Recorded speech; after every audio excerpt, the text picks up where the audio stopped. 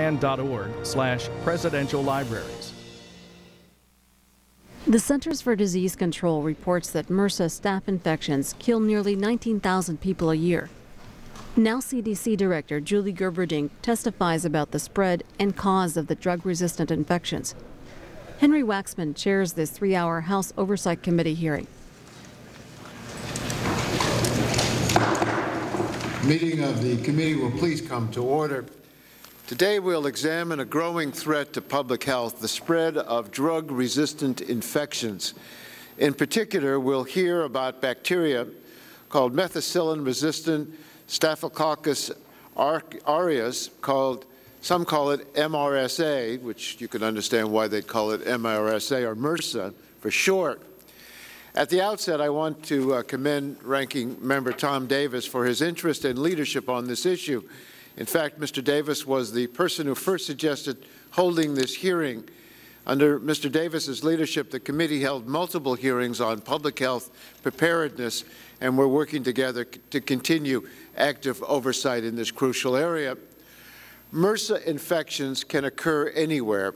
Traditionally, we have thought of them as confined to hospitals, nursing homes, and other healthcare settings, but now we're learning that drug-resistant staph infections can be contracted at schools and other places where people congregate. This has alarmed parents across the nation.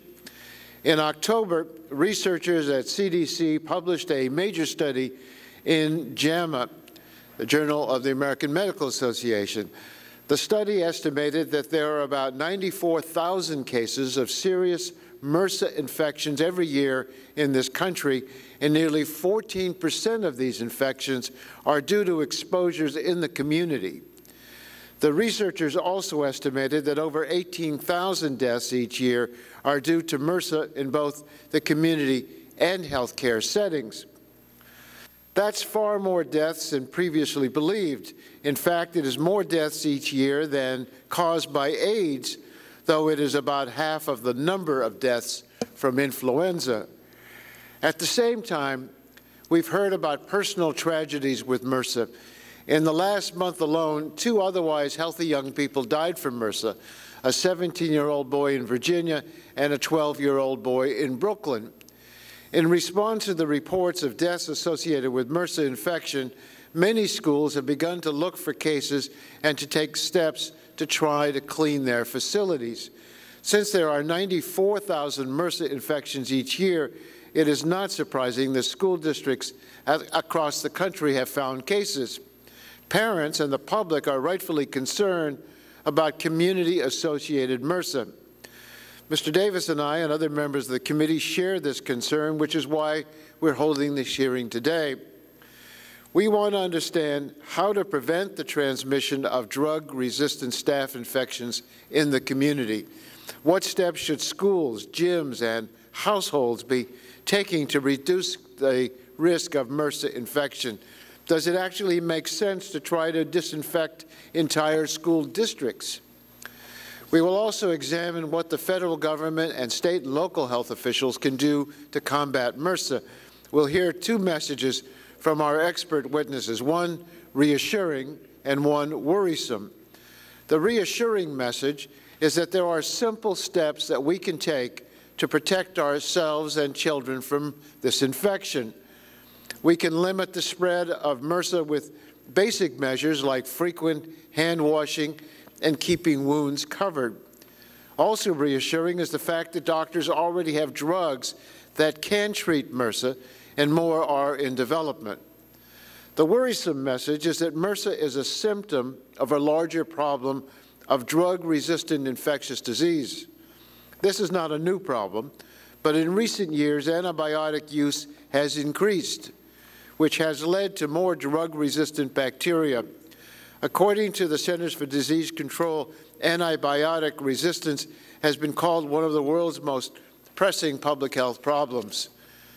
Antibiotic use is no longer limited to the appropriate use of fighting antibiotic-sensitive bacterial infections.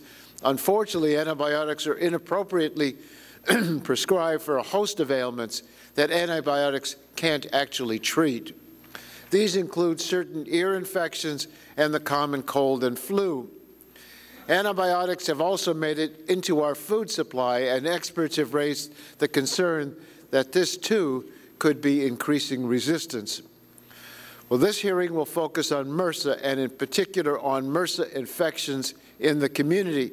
Future hearings will examine other aspects of the growing threat posed by drug-resistant infectious disease. In the spring, the committee will hold a hearing on infections in hospitals where drug resistance is particularly widespread. We'll also have to look at the root causes of antibiotic resistance and consider what we can do to curb the burgeoning overuse of antibiotics. Today, we're fortunate to have some of the nation's top experts on MRSA to help us understand the risks of community-based infections. We'll first hear from Dr. Julie Gilberding, the director of the Center for Disease Control and Prevention, about federal efforts to address community-associated MRSA. Our second panel, we will hear from Dr. Jim Burns, the Deputy Health Commissioner of Virginia, about Virginia's recent experience with MRSA. We'll also hear from Stephen Waltz, the Superintendent of Prince William County Schools, about efforts being taken by school districts to reduce the risk of MRSA infection and to educate parents about MRSA. And from my own district of Los Angeles, Dr. Elizabeth Bancroft, an epidemiologist with the Los Angeles County Health Department, will talk about the public health implications of community-associated MRSA. We'll hear from Dr. Eric Gale, a family practitioner at a community health center in the Bronx. And finally, we will hear from Dr. Robert Daum, a leading expert in community-associated MRSA and a pediatrician who treats children who have become sick from MRSA infections. I hope that the experts before the committee today can help us understand the type of threat we are facing, what steps families, communities, and government should be taking to minimize the risks. I thank all of our witnesses for being here today, and I want to recognize the ranking member of the committee, Congressman Tom Davis, for his opening statement. Thank you, Mr. Chairman. Thank you very much for holding the hearing and on the alarming emergence of antibiotic-resistant staph infections in new settings. Long recognized in healthcare facilities where virulent drug-resistant germs can thrive, invasive MRSA infections have recently been detected in unexpected places and in growing numbers. We requested this hearing to explore the causes, the implications, and appropriate responses to this festering threat, and we appreciate the committee's timely attention to an important public health concern. According to published comments by one of today's witnesses, old diseases have learned new tricks, with hard-to-treat infectious strains penetrating local schools, athletic venues, prisons, and community centers. The so-called superbug outbreak dominated local news and brought unwelcome but needed attention to the dangers of a microbe that is all around us. In my district in Northern Virginia, at least 20 MRSA cases have been identified in Prince William County. Dr. William Waltz, the superintendent of schools there, has been battling the problem aggressively, monitoring student and faculty health and helping translate obscure medical jargon to an understandably anxious community. He's here to share his firsthand experience with the committee today, and we welcome his testimony. When it comes to assigning blame for the spread of MRSA infections, almost no one comes to the argument with literally clean hands. Overuse of antibiotics and spotty environmental sanitation at healthcare facilities allow superbugs to walk out the door. Once in the community, carriers spread the infection through poor surgical wound care, sharing personal items like razors, and inadequate personal hygiene. But there's some good news. In the battle against nature's resilience and guile and spawning drug-resistant germs, we have two disarmingly simple and effective weapons: soap and water. Thorough hand washing and disinfecting commonly used surface areas can be very efficient in limiting the spread of infection. Since the primary route of transmission is direct person-to-person contact, a little caution about crowding, skin contact, covering cuts, washing contaminated equipment, and keeping yourself clean all go a long way in fighting MRSA in our midst.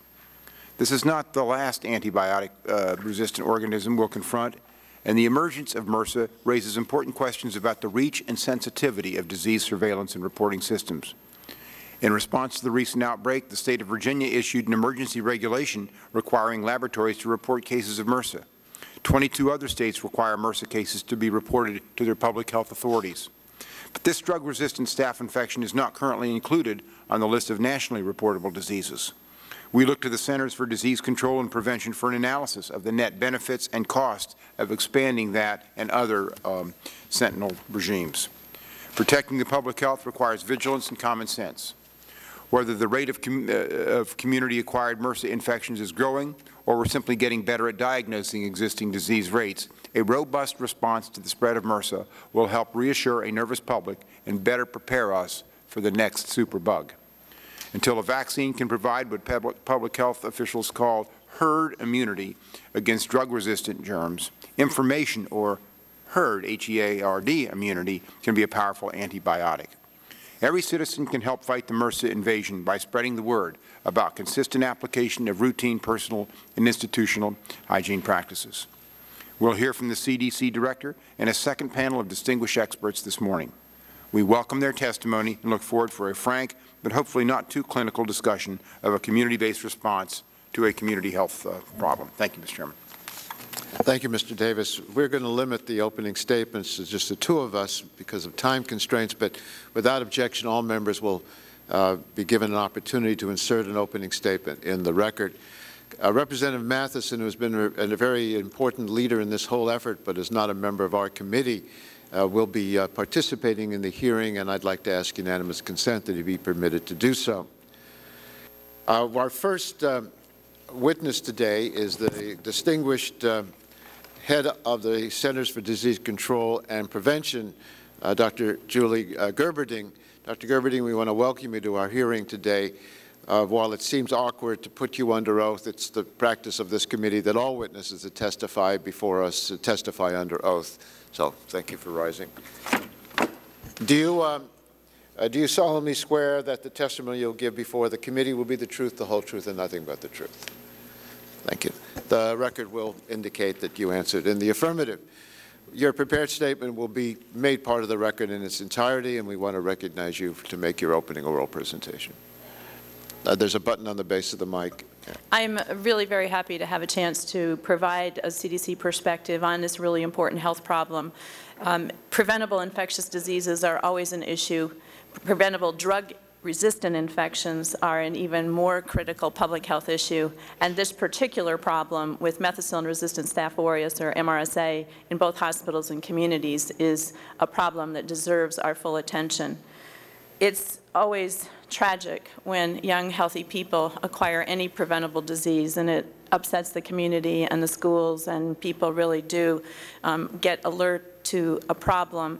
In this case, this problem is not as new as it seems from the news. It's a problem that actually has been going on for more than a decade, but we are grateful for the chance to shine this bright light on it and hopefully think through what else we can do to help prevent such tragic deaths.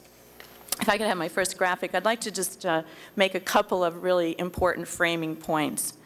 I started my training at San Francisco General Hospital in a laboratory with one of the world's experts on Staph aureus, Dr. Henry Chambers. So I worked with this organism from the very first days of my infectious disease training, and I know this organism, and it is a bad bug.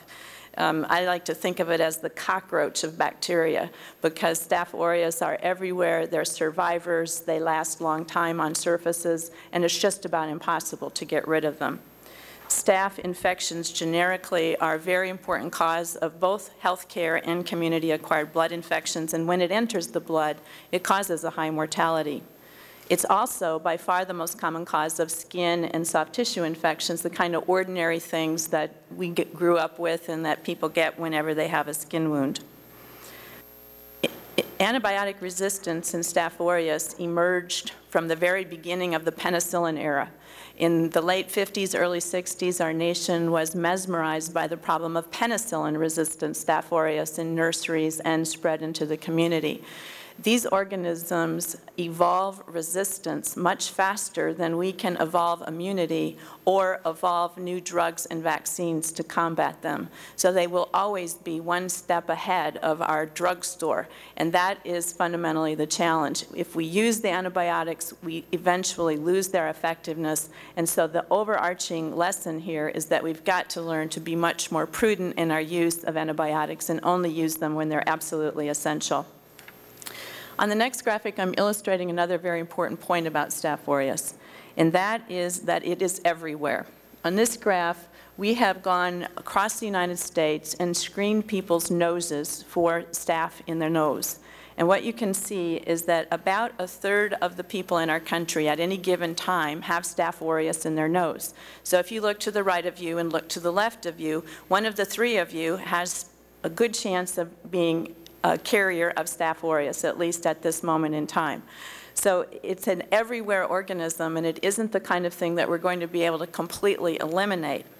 But very subtly, this graphic also shows that in 2001-2002, only a small proportion of our population was carrying the methicillin-resistant staph, and it's only gone up to be about 1.5%. But that is an increase, and it's a statistically important increase, and it represents more than 1 million people.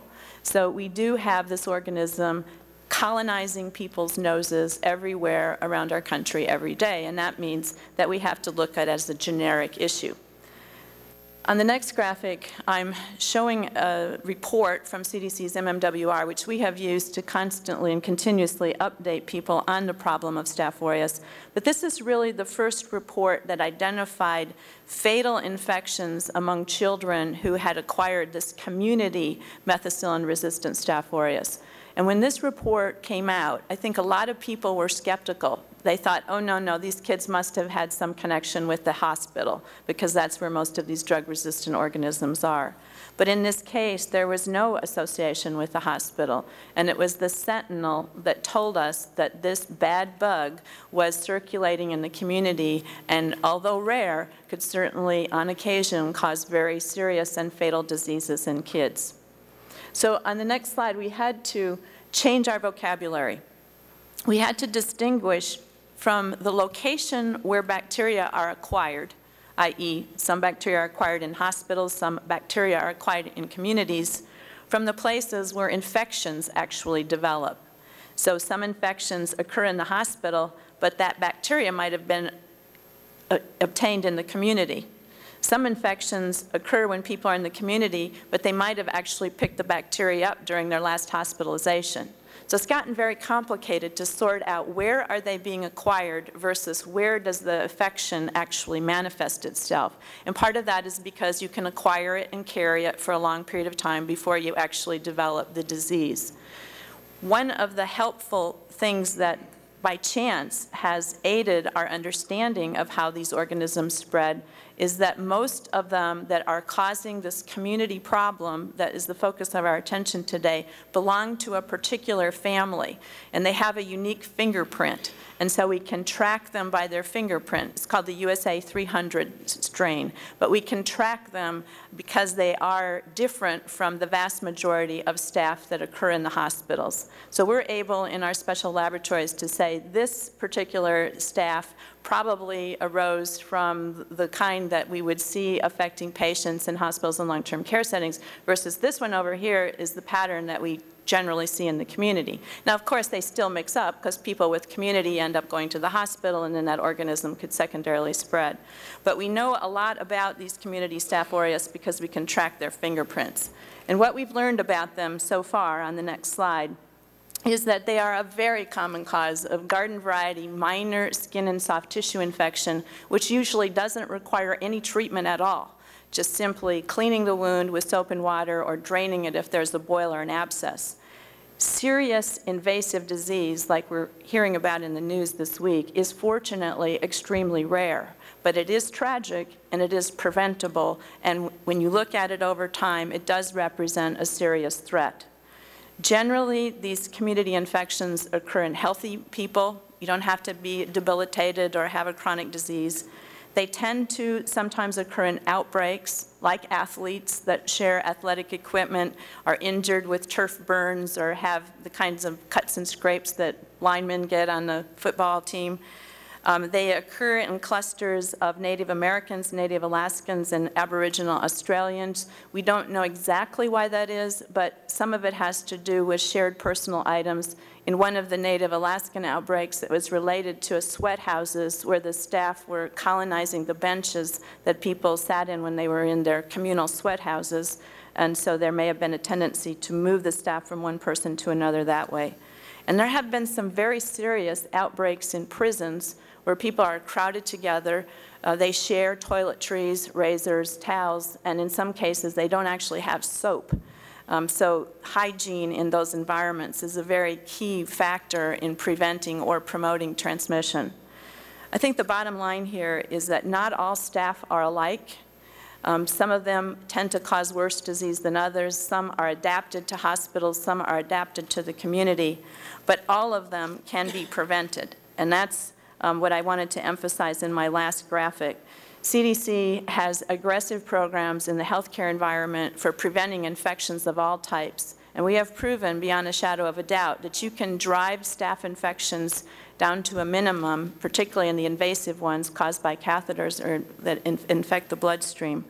But we also believe that in the community there's a lot we can do, and I have a number of the educational materials and posters that we've been using for schools and coaches and athletes. There's great material on the web. This is out also on the education department websites disseminated to schools around the country, just trying to send the message that we have to get back to basics. As you said, Mr. Chairman, in your opening statement, is hand hygiene. It's not sharing personal materials that could be contaminated with someone's staph. It's taking care of wounds and keeping them covered. It's noticing when a wound looks angry or purulent and then seeking medical attention to be sure that it doesn't require treatment. For doctors, it means when you are going to use an antibiotic for a wound like this, you probably need to culture it so that we know what the organism is and whether it is in the resistant family. And I think one macro point to make in the context of these children who have been affected and the concern about the schools is that we need school nurses. In our country today, only about a third of schools have a full-time school nurse. We in the government are depending on schools to be involved in nutrition and fitness, in safety, in hygiene as it pertains to these kinds of problems, in pandemic preparedness, in immunization programs, and our schools just simply don't have access to the health professionals that they need to recognize the prevention tools and to take the steps necessary to protect our children from this and any other health threat that could be emerging among our school children. So that is something I wanted to draw your attention to because it hasn't been part of the conversation so far, and I think it's very, very important for a broad set of health issues, and particularly this one. So thank you for allowing me to have a chance to frame the issues, and I look forward to answering your questions. Thank you very much for that excellent presentation. Let me start off the questioning by asking you, how worried should parents be, how worried should people be about getting these infections that are resistant to antibiotics? Is there a range of infection, and are there some that we need to worry more about and others less about? Well, put it in perspective. Is the MRSA the tip of the iceberg of more problematic infections? And what would you advise parents to do? It is hard to put this into perspective, even for us with our expertise, but I think it is important that parents recognize that kids get scrapes and cuts and minor wound infections all the time, and the vast majority of these are the same that we grew up with and are not a cause for alarm or concern. They need to be handled with common sense. Keep the wound clean, keep it covered, and seek help if it looks bad or gets pussy. But I also recognize that when something like this tragedy occurs in your community, it does raise everybody's sensitivity and concern. And we want to assure parents that schools are taking the steps to protect them, but protection also has to occur in the home. There are the same issues around hygiene and hand washing and wound care in our households that we are concerned about in the school. So the common sense back to basics are the way to manage the threat. And just to not wait if a child has a wound that looks particularly bad, but to get it checked out. So MRSA, it sounds like is more a skin problem than any other kind of infection. Is that what we're concerned about? These community MRSA are almost entirely skin and soft tissue. They tend to stay on the surface of the skin. There's some biological reasons for it. The bacteria probably has adapted some characteristics along with its resistant that allow it to be particularly good at infecting skin and relatively efficient at being transmitted from one skin problem to another. So the bacteria itself is designed to do this very well. But sometimes it does have the trick, the unfortunate trick of being able to invade more deeply and cause very severe, ugly skin infections very quickly, or it can enter the bloodstream and cause infection of the whole blood system, blood poisoning, if you will. And that, of course, is a very, very serious disease and very difficult to treat. Is it also very rare? It is fortunately very, very rare. We don't have complete data for the United States, but we estimate that about 200 children will get a serious MRSA infection, and even of those 200 children who get the bloodstream form of this, the vast majority of them will be treated and survive. So we're not talking about thousands and thousands of kids, but we're talking about some children, and we have to take each one of these children to heart and try to do the prevention steps that will help. Now, I cited earlier that there's a recent Center for Disease Control work that was published in Journal American Medical Association, and there are 94,000 serious MRSA infections each year. There are 18,000 deaths from MRSA, more than from AIDS. Now, when you hear a figure like that, it doesn't sound, that sounds pretty serious, not the kind of thing you're describing as being routine. That paper is a very important first study of the problem, but there's a little bit of apples and oranges mixed in there because it's describing both the community MRSA, that's our focus today, as well as the MRSA that occur in the hospital. So we are adding them all together to get the 94,000 figure. That is a high number, and we can bring that number down. In fact, we have some evidence that probably the number of these infections in hospitals is going down because of the emphasis on improving safety in hospitals and preventing some of the underlying causes of these infections. So this study was sent an alarm that it is a big problem, that we need to address it aggressively, but the piece of it that is the discussion we're having today is a small proportion of that 94,000. When we hear about antibiotic-resistant infections and people dying from those infections, should parents think that that's what's going to happen to their children if they have some contact with a bug? Absolutely not. As I mentioned, about a third of the people in this room have staph, and even the non-resistant staph can still cause very, very serious disease. And the vast majority of us will never have a staph infection because we don't have the predisposing conditions or because our immune system is able to protect us. So they're everywhere if you look, but they don't cause disease very often. And when they do, they generally cause this very minor form of disease. Okay. Thank you very much. Mr. Davis? Yeah, could you explain the difference between the community-based MRSA we're talking about and the hospital? I mean, are they transferable? Are they just mutations of the same? Or are they just disease germs that act the same? This is a fascinating perspective, and there's some controversies in here, so I'm going to share with you my understanding based on my previous work and what I've been able to accumulate from experts, but there are people who see this a little bit differently. In the hospital, the Staph aureus have been transmitted there for a long time, and they're resistant to many things besides methicillin. Most of them are resistant to anything we have in the hospital except 1 or 2 drugs. So they're highly resistant. They're just mutations that have survived. Yeah, they are the survivors. Everybody else is killed off along the way. Exactly, because we use so many powerful antibiotics in the hospital that only the survivors persist. I like to think of them as somewhat weak staph in the sense that they probably aren't as capable of causing disease in healthy people as their sensitive cousins, because they've had all this evolutionary pressure to evolve and adapt, and they pay a price for having all this resistance. They're not in their native state.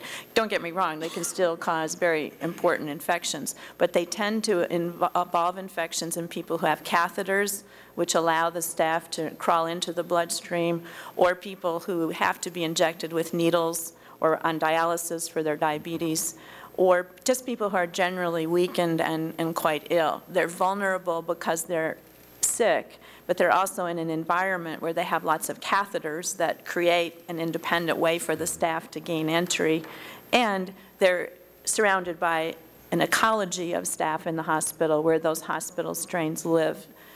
Now, in the community, you don't have those factors. I mean, we're talking about healthy children here, and the community staff are resistant to penicillin and they're resistant to methicillin, but fortunately, they're usually very easily treated with other inexpensive garden variety antibiotics. So they haven't had this tremendous pressure to change that we're seeing in the hospital environment. Perhaps they're a little bit fitter, meaning they are more robust and they can be more easily transmitted to one healthy person to another. And could be more virulent as a result. Well, the virulence is tricky, but they do tend to have a particular toxin. It's called the PVL toxin, and most people believe, you'll probably hear from an expert about this soon, Dr. John, but most people believe that this toxin probably does increase the ability of this, at least USA 300 community strain, to cause more skin disease. What it does is it basically explodes your white blood cells and that surround the infection, and that sets off a cascade of inflammation and pus and the kinds of things that you would associate with a more severe skin infection. Whether that's the only explanation or not, we're still learning. About 22 states require that MRSA cases be reported, but it's not a nationwide reporting requirement. I understand that the CDC doctors get data from the states on a voluntary basis. Is that correct?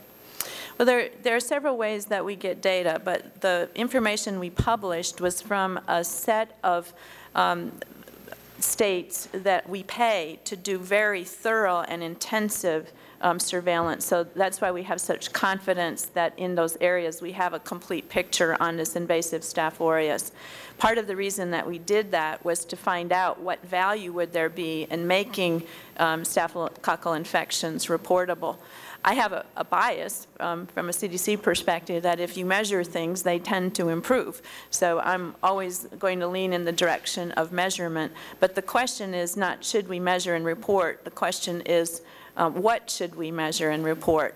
We can't report everybody who's got staph in their nose, because that would be a third of our nation. We can't report every skin infection that comes in because we just have nothing but reams of paper coming in. But we probably could take a look at the value of reporting the invasive infections, the ones that enter the bloodstream, or those that cause fatalities. Part of the reason for doing that is that it's an indicator we need to look at where that infection was acquired. Maybe there is a problem with the disinfection of the athletic equipment, or maybe that's the tip of the iceberg of a cluster that we need to engage in so that we can protect other people in the short run and learn things that we can adapt in other similar environments. So the purpose of reporting is mostly to try to intervene in a way that protects other people from infection. Are you satisfied with the reporting requirements, and not requirements, I'd say that the lists that you're getting, that they're accurate? Well, in the Sentinel study that we published, I have a great deal of confidence in those data. And the people who did that study now are looking at, okay, we know we can't afford to do this kind of intensive assessment everywhere. That would not be a good use of taxpayers' dollars. So what can we do that's feasible? And as we move into this era of electronic laboratory reporting and electronic health records, reporting will get much easier, much less burdensome. And CDC has actually demonstrated that the tool that we were using for BioSense, for surveillance for terrorism attacks, is easily adapted to look at methicillin-resistant staph infections. Okay. So when you make reporting inexpensive and automatic and not detracting from healthcare providers' times, then we'll be able to, I think, have a conversation about a very robust system that makes sense. Mr. Chairman, can I have just 5 more seconds?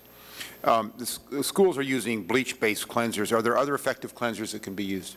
There are a number of surface disinfectants that are approved by the Environmental Protection Agency for disinfection, and it's written on the bottle, so it's easy for someone who has that responsibility to know whether it's an approved germicide for what use. That's why school nurses and so on. Exactly, where you need that kind of expertise. Thank you, Mr. Davis. Mr. Towns? Thank you very much, Mr. Chairman. Let me thank you so much for coming and and sharing, and I would respect the fact that you've been involved in this for so many years. What can you tell us about what causes antibiotic resistance like MRSA? How does this develop in the community? Bacteria multiply very fast. So they go 2, 4, 8, 16, 32, 64. They're just constantly growing. That's their business. And every time they divide, there's a chance that they could make a genetic mistake just by, a random chance. Sometimes those genetic mistakes cause them to die. They're lethal.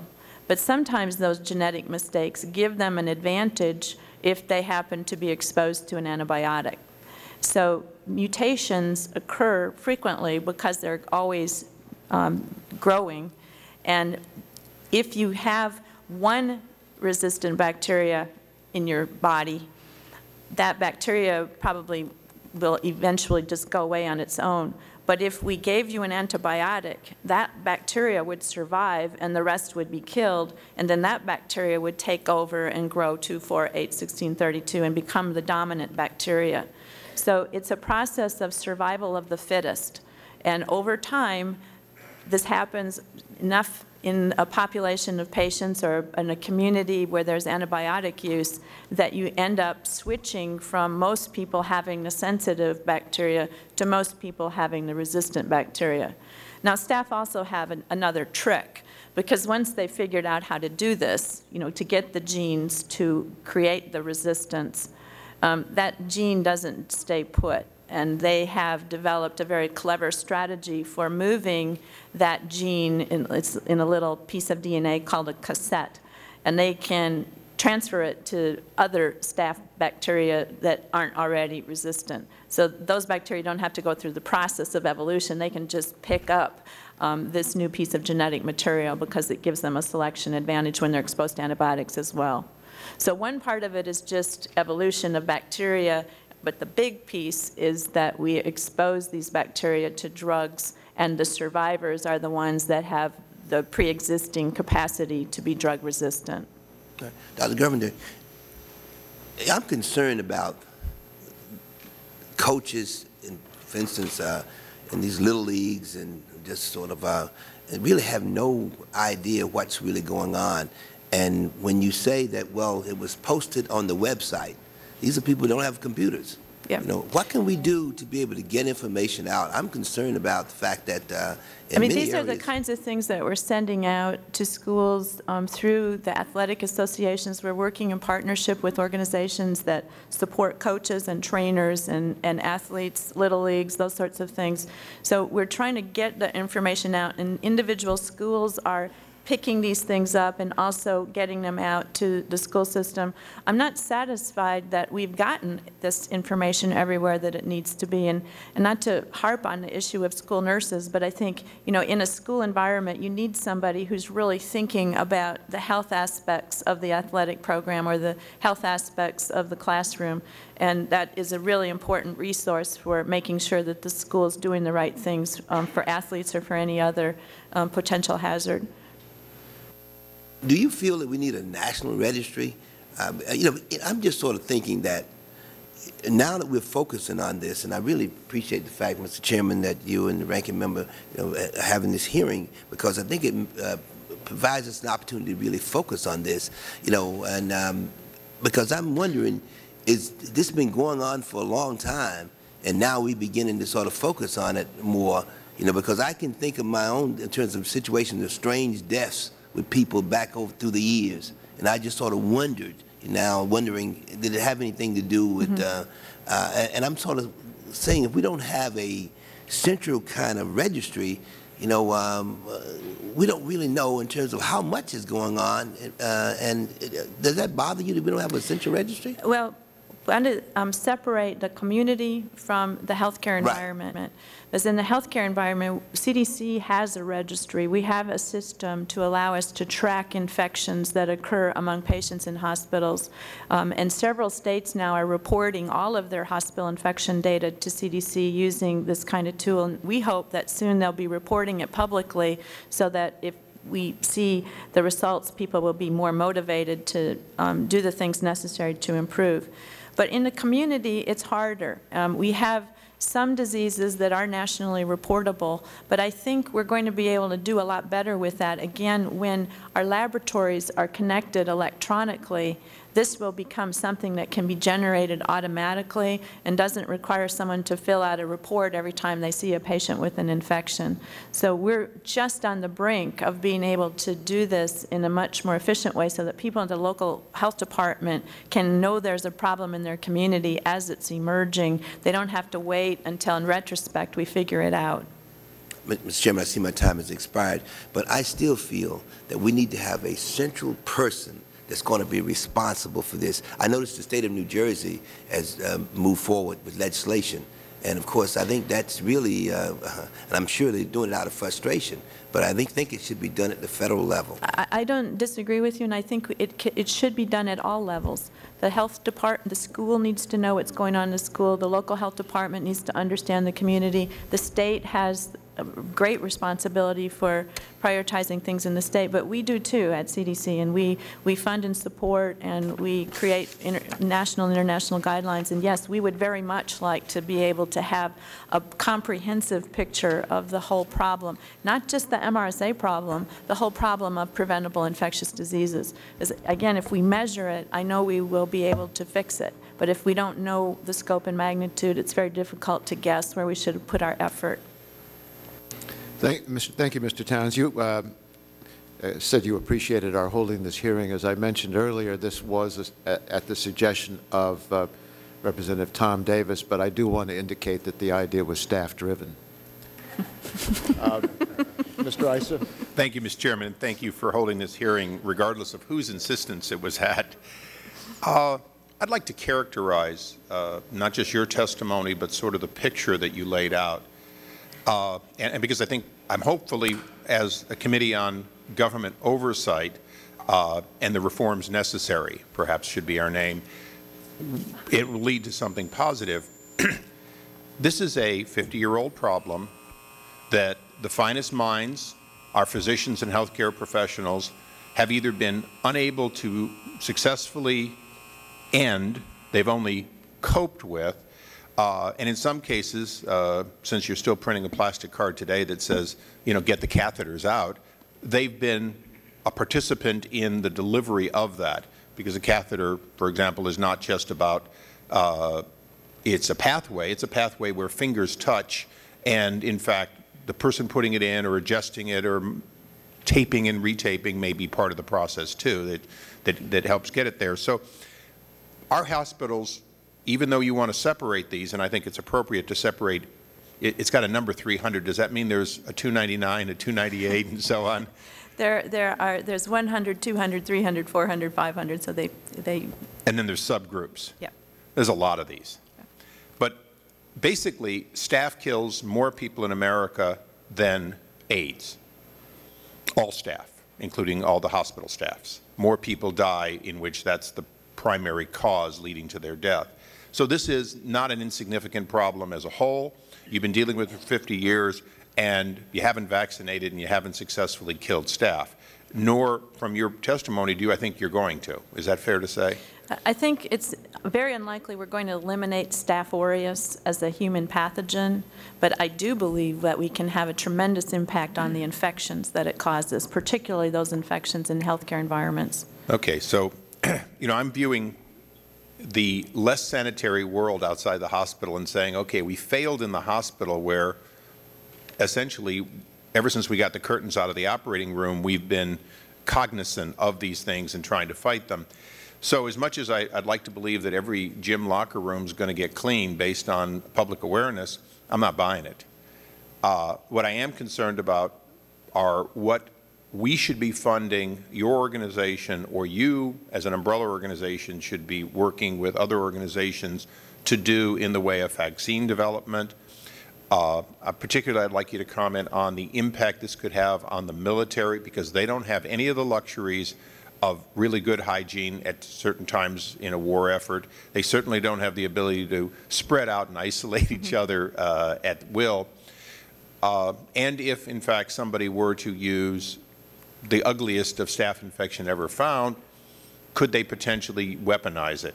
So looking at it from a standpoint of where we put our funding into vaccines, into reserve antibiotics that would be used only in the case of an outbreak or only when we see something where nothing else is working and we want to stop an epidemic, if you will. So I've given you a lot of questions, but I'd like you to characterize it, because what my concern is, we have the 50-year problem that we haven't been able to do anything but work with.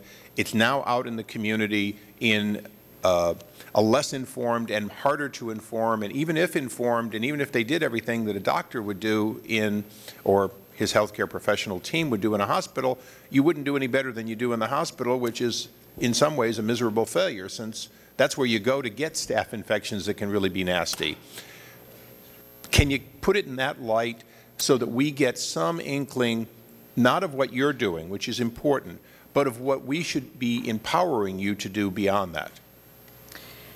I'd like to start with the perspective of the hospital or the healthcare environment, because one thing that's changed in about the last 5 years is that this is becoming unacceptable to have one of these infections in the hospital, and that simple change in attitude is resulting in some phenomenal changes in infection rates. We have in our reporting system, half of some of our intensive care units have had no staphylococcal infections in the last year. So they truly are eliminating the problem. So it is like the curtains out of the operating room. So you can do something about it. So I don't want to lose sight of that, because the key to that is the commitment and the belief that you should not have staph infections when patients come to the hospital. But I think your broader question is really important. Our vaccine story for staph is not robust.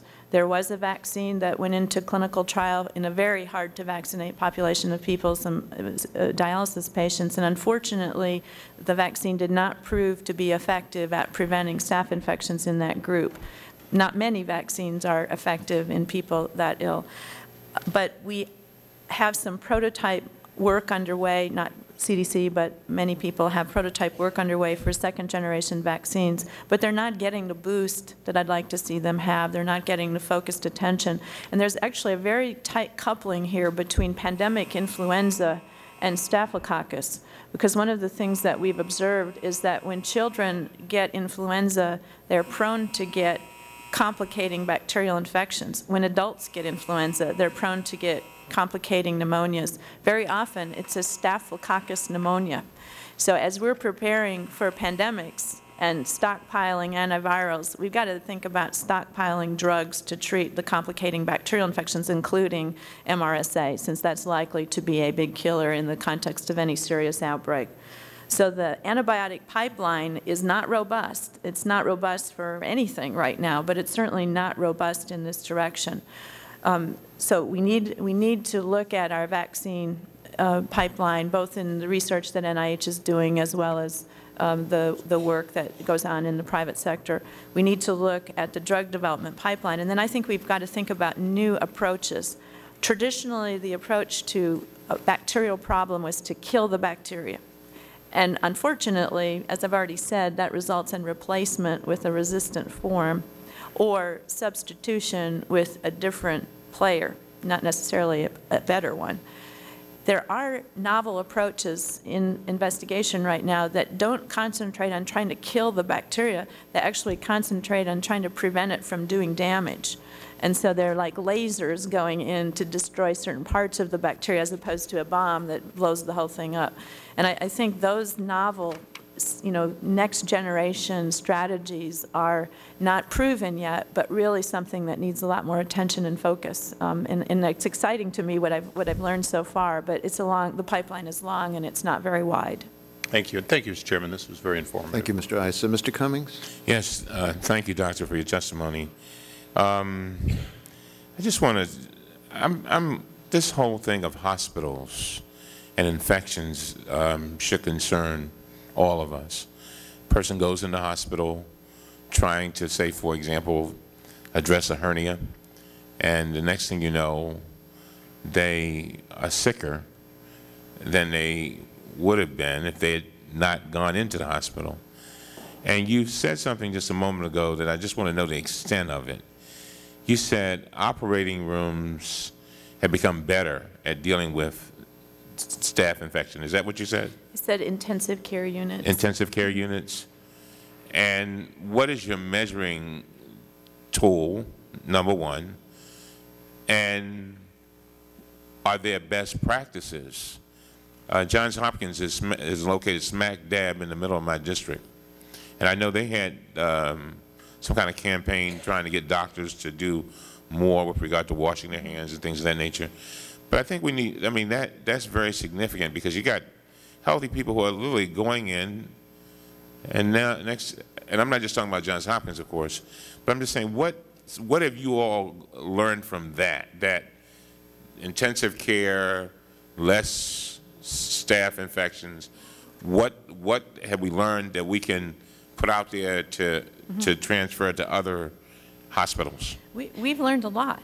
And that little card you have in front of you is a summary of some of the science that we have accumulated that define certain best practices that we believe are really critical. So we've learned, first of all, that the most important step is to commit to the concept that it's not okay to have these infections, that you got to do something about it. You got to drive the infection rate down. The second very important factor is that you can't just do one thing. You have to take a comprehensive approach and not think that there's a magic bullet. Oh, we'll all wash our hands more, or we'll all screen patients. Those things are not magic bullets. You've got to systematically exhibit the best practices across the board. You've got to control antibiotic use. You've got to get the catheters out of patients, because they're the biggest risk factor, and very often patients have catheters for convenience, not because they actually require them medically for as long as they're left in. But the science that supports these recommendations has been codified in a document called the Infection Control Precautions for Multi-Drug Resistant Organisms. And we have put out the recommendations of what the best practices are. But we've also said, in your hospital, you must measure these things. And if you find that your infection rates are not going down, then you need to do the next generation of interventions, which are even more important. Is that information out to the public? Because one of the things that I've noticed, just from living, is that people seem to be driven by money. So if a hospital has a record of infecting its patients, and the patients know about it, and the patients have choices, and in Baltimore, you've got 50 million advertisements for hospitals, so apparently somebody's competing for patients. It seems as if that would be not only, cause them to say, wait a minute, we're going to lose business. We're going to have some problems if we don't address this. So is there some database that a patient could go to? And if there's not, would that be a good idea? It's coming. More and more states are requiring that this information be reported, and some states are requiring that it be made public right away. CDC is facilitating that with our tools, because we do know how to make these measurements accurate and reliable. But I also want to just read you a headline from something that came out in August of 2007, because the headline is, "New Medicare regulations are adopted to reduce hospital infections and medical errors. Medicare will withhold payments to hospitals for failing to keep patients safe." So what CMS is preparing to do, is Secretary Leavitt's insistence, is not paying for things that are avoidable complications of care. I see my time is running out, but let me ask you this. Should we in the Congress back that up? Because you've got a Leavitt, now you're going to have another secretary in a year and a half. You understand what I'm saying? I believe Are there things that we ought to be doing? Because this goes to, the health of our people, and I'm just wondering, what do you think? Yeah. First of all, these are regulations. I got so that. They last, for a long time once they're enacted. But I think that I'd like to have a conversation when we would really like to sit down and think, okay, we've done this so far. What else could we do to really make this a permanent part of hospital culture, and for that matter, any healthcare setting, so that we are not only relying on best practices in kind of a proactive way, but there's also an incentive in that we're aligning the payments that we make for care with the quality and safety of the care that's provided. Right now, perversely, if someone has a surgical procedure, they may be reimbursed at a certain rate. If that procedure is complicated by an infection, more money is paid. Well, that's perverse. It doesn't result in a strong incentive to solve the problem. Thank you very much, Mr. Chairman. Thank you. Thank you, Mr. Cummings. Congressman from Tennessee, Mr. Duncan. Thank you, Mr. Chairman. I'm sorry I didn't get to here in time to hear your testimony, but there was a Washington Post story from October 19th which said that these MRSA staph infections are reaching epidemic levels. And just trying to skim through your testimony, I see that you have a sentence in here that says in 2005 there were 94,360 serious MRSA infections. Has this, maybe you've covered this already when I wasn't here, but has this reached epidemic levels? And I think I did hear you say just a minute ago something about some progress or good efforts that were being made, but is this 94,000 number, would that be higher today, and is this going up fast? Or? Short answer, sir, is I don't know, because that was the first time we ever took a look that way, and we have to repeat it to know whether it's going up or down. But we can make some inferences. 85% of those patients in that study were people who acquired their infection in the hospital. And we have from other kinds of information sources the suggestion that hospital infections are going down, and that the proportion of them related to this particular bacteria may be going down as well. Right now, about 8% of all preventable infections in hospital are associated with this bug. But on the community side, I believe we would guess that the infections are increasing. I'm saying that because AHRQ has data showing that there are more visits for skin and soft tissue infections generically over time, and a small proportion of those that actually get swabbed and cultured so we know what the bacteria is, the proportion that are caused by MRSA is increasing. So we suspect there are more skin infections in some communities, and that a greater proportion of those may be caused by this organism. But we don't have quite the solid evidence for that. There's a bit of extrapolation in that statement, and we need to do more studies to verify that as a broad issue. It's certainly true in certain communities, but we don't know nationally whether that's the case. Even as we speak, just this past weekend, a member of my staff here came down with a staph infection, but they've told her that this is not a MRSA staph infection, and they've told my other staff members that they don't need to do anything or don't need to be worried. Are there many, many different kinds of staph infections? Yes, there are many different kinds, and that's one of the fascinating things about this bacteria. They're not all alike. We lump them together when we talk about them, but they're independent families of staph, and they behave in different ways. So when we have the specialized laboratory resources, we can predict certain things about a particular strain of staph. For example, if your colleague had a methicillin-sensitive staph, it's unlikely to be related to this problem that we're talking about today with these serious infections in healthy kids. But there is not always a way to know that up front. And I think the most important message is, again, kind of back to basics, that you should respect skin and soft tissue infections, take care of them, keep them covered, try not to touch them, and if you do, be sure you clean your own hands and don't pass your staph on to somebody else. But more importantly, especially in communities where this problem has emerged, to make sure that if you see a wound that's getting angry or filling with pus, or the surrounding areas getting redder and redder, or the person has a fever, then not to wait and to get to the doctor.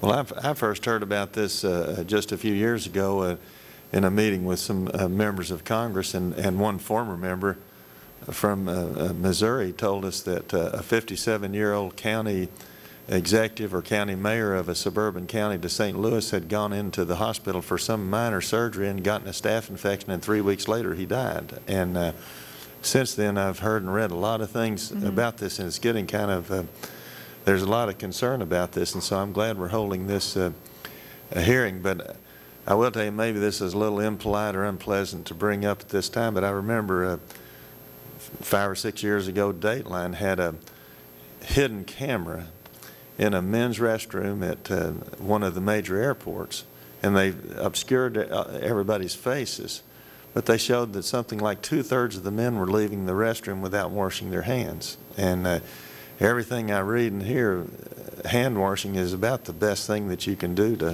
to try to hold this down. I couldn't agree with you more. I think soap and water is, you know, the cheapest intervention that we have and extremely effective. Hand hygiene of any kind, the alcohol preps, I think you have one sitting up there. That's a very important part of just constantly disinfecting your hands. What happens is, especially in hospitals, if you touch something that's carrying one of these staff, it's sitting on your fingers. You may not end up carrying it yourself, but you can pick it up and move it someplace else. And that's where the hand washing just becomes so important, because you eliminate that transfer. Either if you're a carrier of staff, you protect others.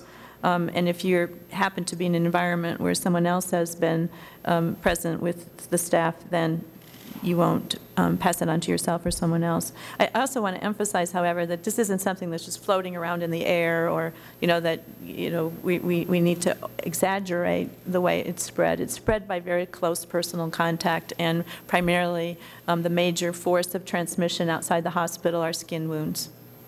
Well, I think it's important that we call more attention to this, and thank you, Mr. Chairman. Thank you very much, Mr. Duncan. Ms. Watson?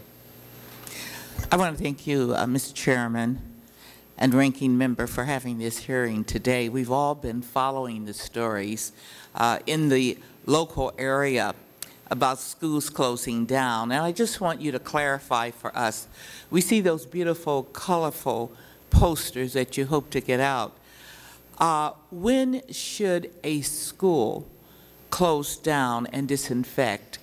What are the signs? Not all schools, you've already made that point, have the health care personnel there, and I don't think they're going to have them in anytime soon.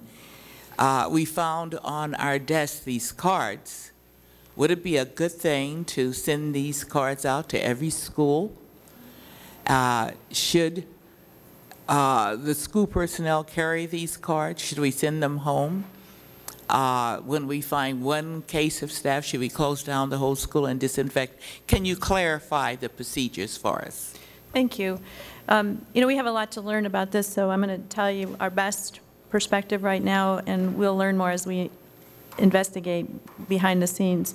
In general, when there is a case of this kind of staph infection in a school, it's linked to something like the athletic program or to some potential environmental exposure. And it is a signal for schools to take a look at their general housekeeping, and particularly the housekeeping in the gymnasium or the locker rooms or areas where kids who have skin wounds might come in contact with each other. I mean, the wrestling room is a great example of that. The wrestling mat, for example, needs to be properly disinfected at periodic intervals. So this is a point where the schools should review their procedures for environmental hygiene. There's generally no need to go in and disinfect the whole school, because that isn't how this organism is transmitted. From a public health perspective— let me just query that a bit. We don't know how it's transmitted, and I was going to ask you about soaps and disinfectants. The local health officers who are involved— Well, let me just say this so that you can give me a more comprehensive answer. We're talking about schools where children come from all kinds of environments, and they're there. It could be spread through athletic activities. It could be brought from home, and so on. Exactly. What guidance do you give the school personnel, since we've had 2 incidents in the surrounding areas? And I'm just wondering, and you mentioned prisons before, too, and the fact that some of them don't even have soap. Are there some guidelines that we could send out to our schools? Maybe this ought to be distributed.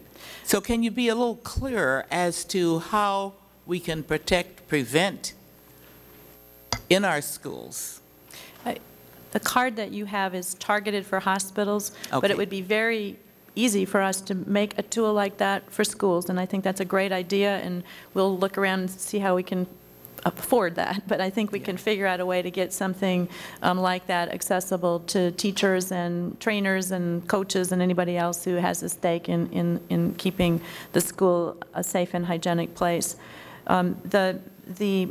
You asked me the question about closing schools, and I don't want the impression to be that if there's a case of this infection that it's necessary to close the school. Sometimes a decision is made to close the school because you do need to pause and buy some time to go in and inspect and understand what happened, and also to reassure parents that you are taking every step. So I would never say it's wrong to close a school for a variety of reasons, but it's not necessary, generally speaking, from an infection prevention perspective to do that. It is necessary to assure that the school has a proper hygienic environment using common sense principles of hygiene, and many have presented those. And I have these examples of various posters that you'll find in a lot of schools already. They are made in collaboration. This one, for example, is with the Massachusetts Department of Public Health, the CDC, and HHS, and this is for athletics on a football team, and these kinds of things are in the locker rooms, and reminders of avoiding skin, keep your hands clean, shower after you play a sport, use a clean towel, keep your cuts and scrapes clean. So we're using a multimedia effort to inform students as well as schools. But I think we can do a lot more, and I want to be able to do that. So this is an opportunity for us to really have a broad campaign around preventing infections in schools and homes, and MRSA is a good hook for getting that message across. My time is almost up, and I just want to say this as a former teacher and school psychologist and administrator. I know that current budgets, I'm from the state of California, current budgets don't allow auxiliary personnel because our constitutions in our states only require 2 people in a classroom, the student and the teacher. So the first to go are the school nurses and other auxiliary personnel. Is it possible that CDC can put out some guidelines to the public health departments in counties throughout the country or to states so that they then will take some action to prevent this? It's awful frightening with the news coverage that we have today to know that young people are contacting the staff, ARIAs, and they're dying. And I think we can prevent it. And I think, you go into some schools, the toilets are dysfunctional, they don't have soap in the room. So it might be, we can require, of course, we can't do it federally, but they certainly can do it statewide, require that there's disinfectant soap in every single restroom. We've got to do something so these new growths of pathogens don't take a foothold and spread across this country in an epidemic fashion, which can happen very easily in schools. And thank you so very much. Thank you. My mom was a teacher. Most of the members of my family were teachers, and they know exactly what you're talking about in terms of school budget and the priorities that have to occur there. And I was impressed when I was learning about the school interface with this problem, how much guidance and evidence has been produced by CDC and Department of Education and many state health departments, but I don't think that we've systematically assured that it's gotten to all the places, to the PTAs, to the parents groups, and this is a really good reminder for us that we've got to market more effectively what we have and fill in the gaps that we're missing. Thank you. Thank you, Ms. Watson. Mr. Lynch. Thank you, Mr. Chairman. I also want to thank the ranking member for his work on this, and thank you, Dr. Gerberding. I want to sort of turn the question around a little bit. If these infections were indeed treatable, if these infections were not not drug resistant, we wouldn't be here today. And there seems to be a real history of inaction on the FDA's part to incentivize the development of vaccines and other antibiotics that would be able to treat these new infections. Now,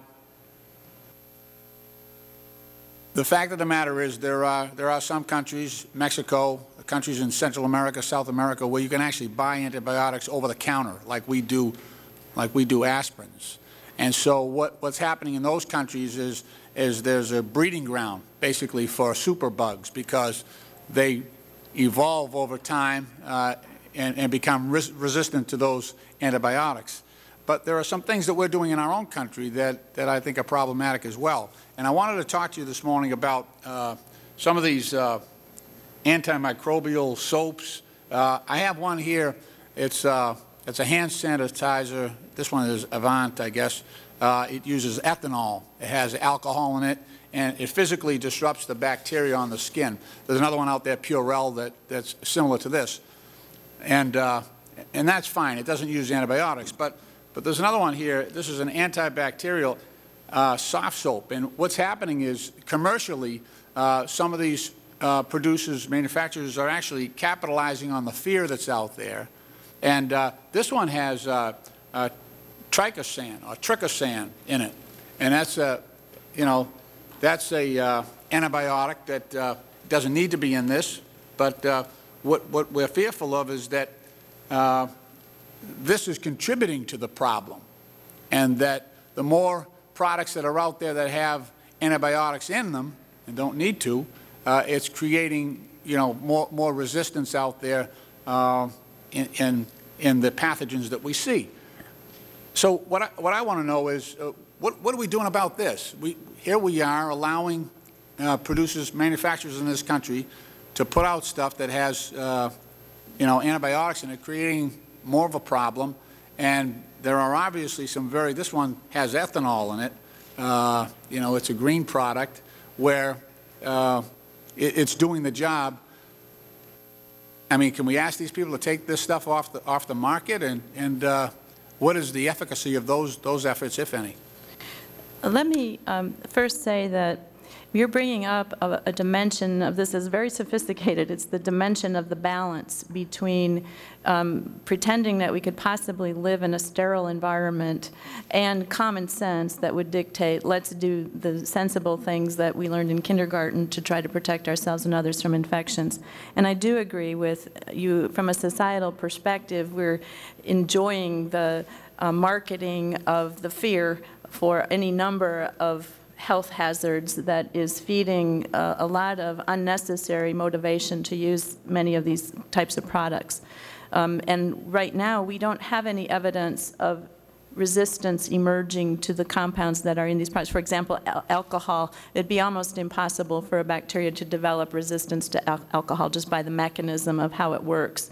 So they are relatively unlikely, although with triclosan there's been some very preliminary worrisome suggestion that certain bacteria are developing the ability to exude it from the cells and they could become resistant. It's not a problem, and we've been using these drugs for a long time, these compounds, so I'm not going to say it won't happen, but that is not my major concern with them right now.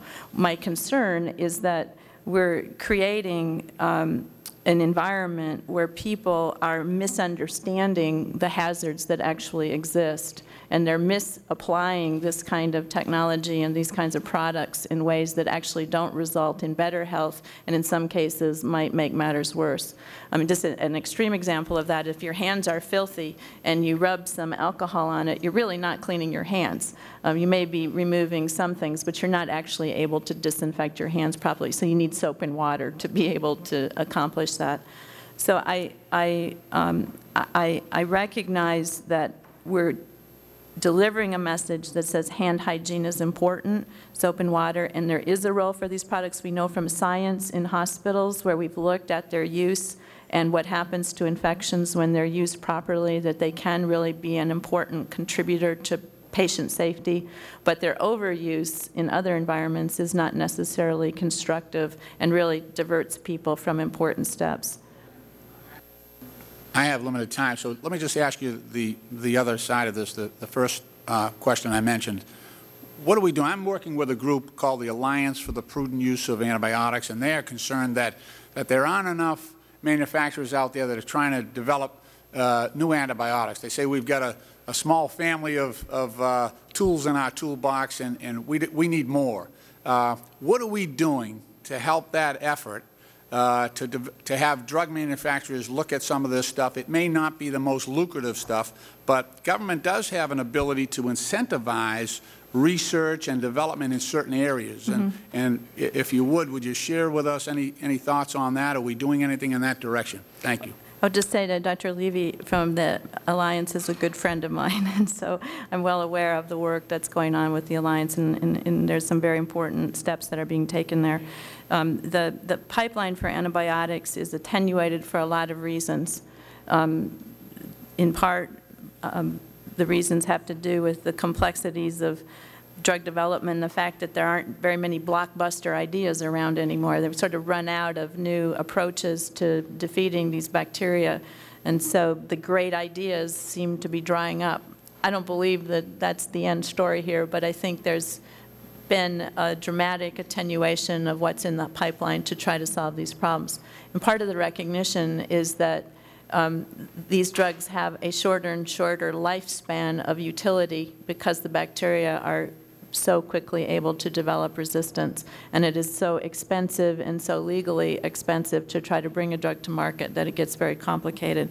But I think we can do more, and as I mentioned, the investments that NIH and the private sector are making in completely different approaches that are much more laser in orientation as opposed to blasting the bacteria in orientation. There's some very exciting and innovative strategies. I personally think for Staph aureus we need a vaccine. There are people we know are at risk for this infection, and if we can develop a vaccine that prevents invasive disease and reduces the infection rate, we will really save lives. And I think we need a concerted and very aggressive effort in that regard. Thank you, Dr. I yield back. Ms. McCullum. Thank you, Dr. Gerda-Bring. I want to just follow up on two issues about how we go about identifying this type of staph that we're talking about today.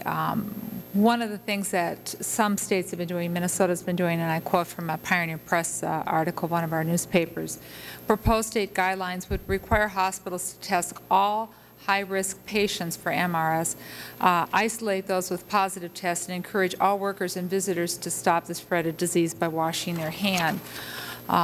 It goes on to cite one hospital. Southdale has cut its hospital-acquired infections this year, partly because it screens all patients in the intensive care for the presence of this before it becomes a problem. All caregivers are paying more attention to infection control, and I'm assuming by caregivers, they're even including those who will be giving care possibly at home, further instruction on hand washing and that as well. But then it goes on to say that the strains of this in hospitals are so wimpy compared to the strains circulating in the community, and that's what has everybody, I think, really with heightened awareness with these unfortunate two deaths. But community cases often surface as skin infections in healthy people. Hospital cases often attack patients already weakened by surgery or other illnesses. So I'm just wondering, just to make sure that, because we go out and talk to people in the community, just so that we're clear, the hospital, what is the testing? I saw something just for a few seconds on television. It was a nose swab.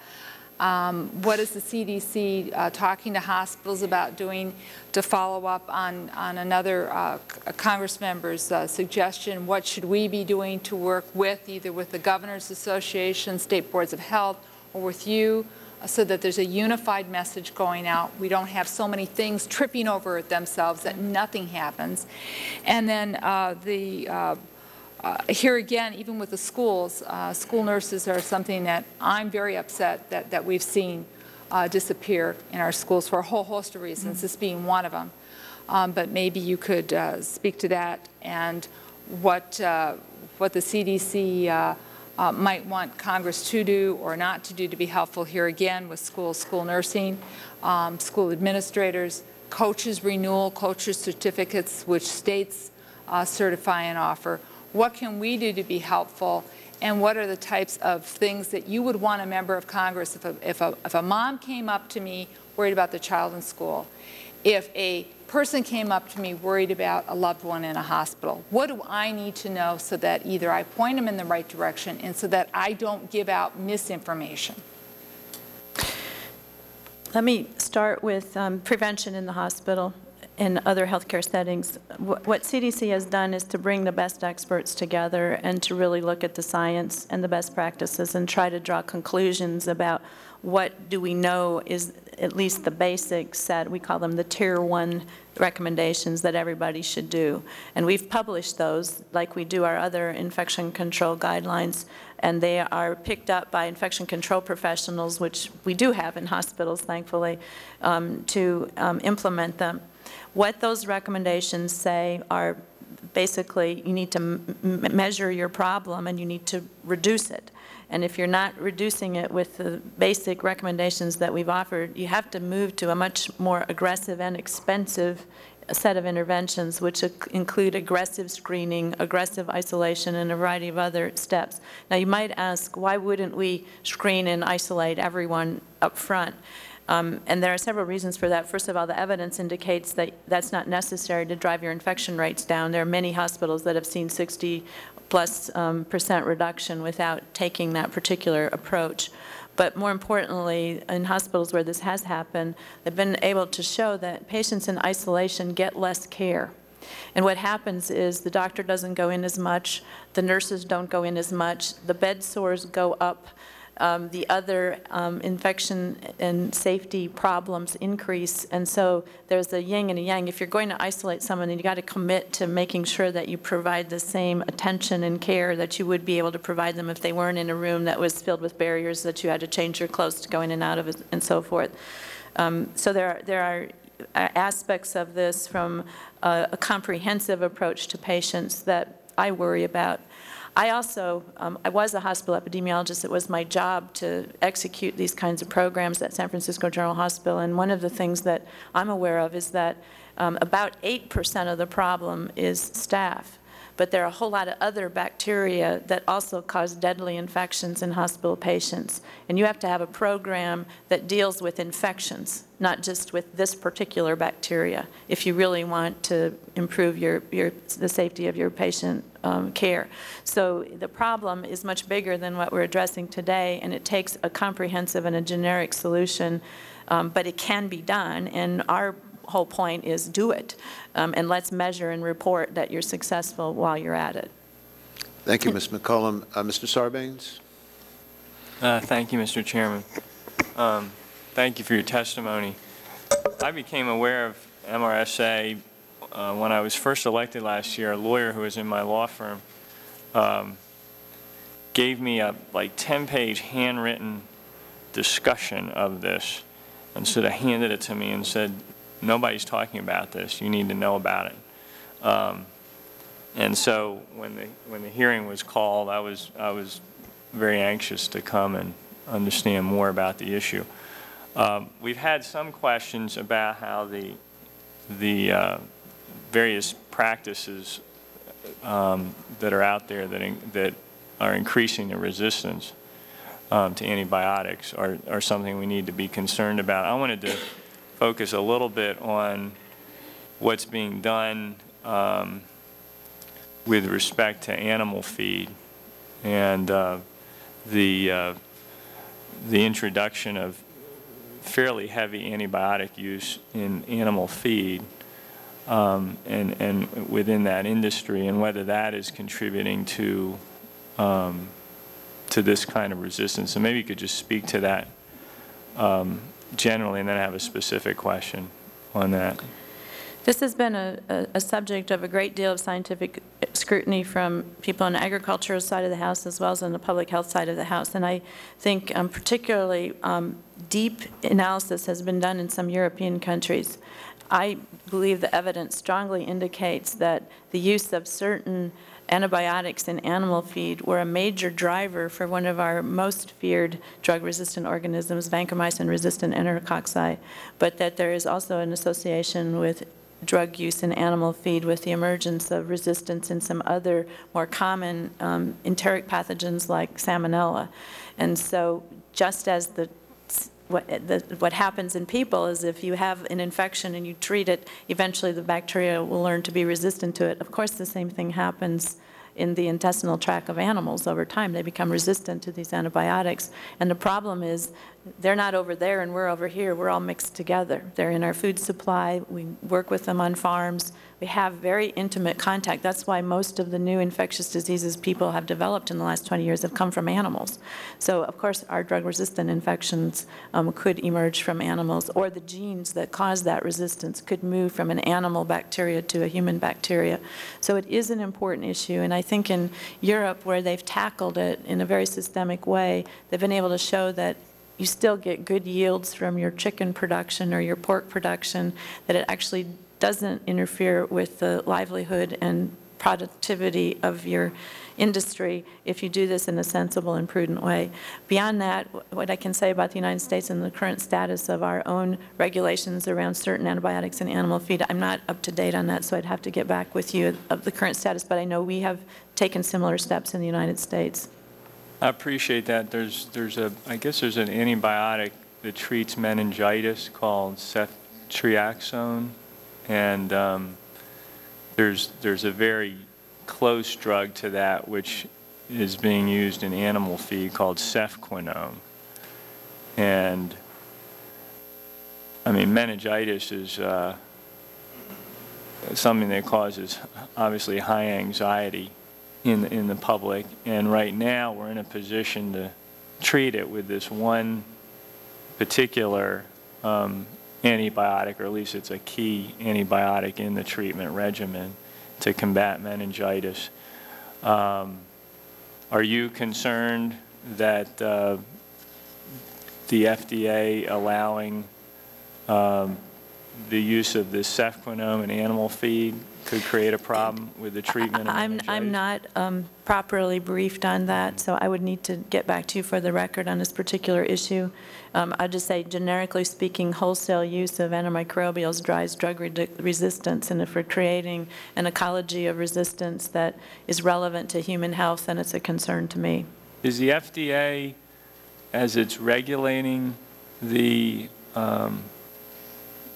use of antibiotics in animal feed, are they working into that analysis the effect it could have on the antibiotics that are being used to treat human conditions? There are several organizations that have a stake in this: FDA, USDA, CDC among them, but about 5 years ago people came together, actually a little bit longer than that now, and developed a comprehensive plan for dealing with antimicrobial resistance, which really should be revisited because it was a fantastic, comprehensive approach to systematically addressing the problem on a national and international scale. And this was one of the main issues in that report. And there were 10 federal agencies that contributed to it. It's quite good, and I'll be happy to make it available to you. Well, I appreciate that. I know the AMA and the Infectious Disease Society have addressed this issue of cefquinone and their concerns about it, and are hoping that the FDA will regulate against that usage. So we'll be encouraged to hear more information about that. Thank you. Mr. Chairman. Thank you, Mr. Sarbanes. As I indicated earlier, Mr. Matheson is joining our committee for this hearing. He is on the committee that has legislative jurisdiction over these issues and has been a leader with legislation to deal with resistant strains of biotics. Mr. Matheson, I want to recognize you for questions. Well, thank you. And Mr. Chairman, thank you again for the opportunity to participate on this committee's hearing today. Dr. Gerberding, I want to ask you about the federal response to the problem of drug resistance. It's not a new problem. In 1995, a report from the Office of Technology Assessment said that drug resistance was a growing problem and we needed some basic common sense public health measures to address the issue. In 1998, the Institute of Medicine also put a report out on drug resistance and had said some similar things as in the OTA report. And in 1999, the GAO reported that data on resistant bacteria were limited and raised concern that this problem might get worse. So in 2000, Congress enacted a law that set up a task force to coordinate federal programs on antimicrobial resistance. I understand that the CDC played an informal leadership role for this task force. The task force identified some top priority items like creating a national surveillance program, and that was 7 years ago. I want to know, in your view, in the past 7 years, has the administration done a good job in addressing this problem and in implementing the recommendations of that task force that was set up? You know, I'd have to go back and look one by one at the recommendations, and I didn't prepare that. I was part of that task force, so I'm very familiar with the process, and you know, the experience of bringing 10 agencies together with a whole universe of stakeholders was something that I don't think had ever really been done before in government. And I do know that some aspects of the program were funded, and that my division, the division I initially directed when I came to CDC, was one of the beneficiaries of the investment in the antimicrobial resistance budget line for CDC. So clearly some things have happened, but CDC will be working with our other partners to reconvene that task force this winter, and we expect to go line item by line item through it and understand, okay, what did we do, what remains to be done, and where do we go from here? What was resourced, what wasn't resourced, what are the gaps, and let's refresh this and get the show on the road. Well, I appreciate that. I'll offer you a couple of gaps. There were key recommendations that the task force made that haven't been implemented, such as a comprehensive national antibiotic resistance surveillance plan, and I think there's still a need to research the most effective infection control practices, and I'm glad to hear the task force is going to be coming back together. Dr. Gerberding, as you may know, I've introduced legislation, and Chairman Waxman's co-sponsored as well, called the STAR Act, and it's an effort to strengthen our response to antimicrobial resistance. I was just wondering if you've had a chance to review this legislation, and if so, what you think the provisions related to surveillance, prevention, control, and research? Yes, I did have a chance to review, and thank you. I would say that there's one perspective that is good news and will make this a lot easier, and that is that we're in the process of switching from traditional approaches to surveillance to very contemporary approaches to surveillance, relying on electronic medical records and the connectivity that we've created.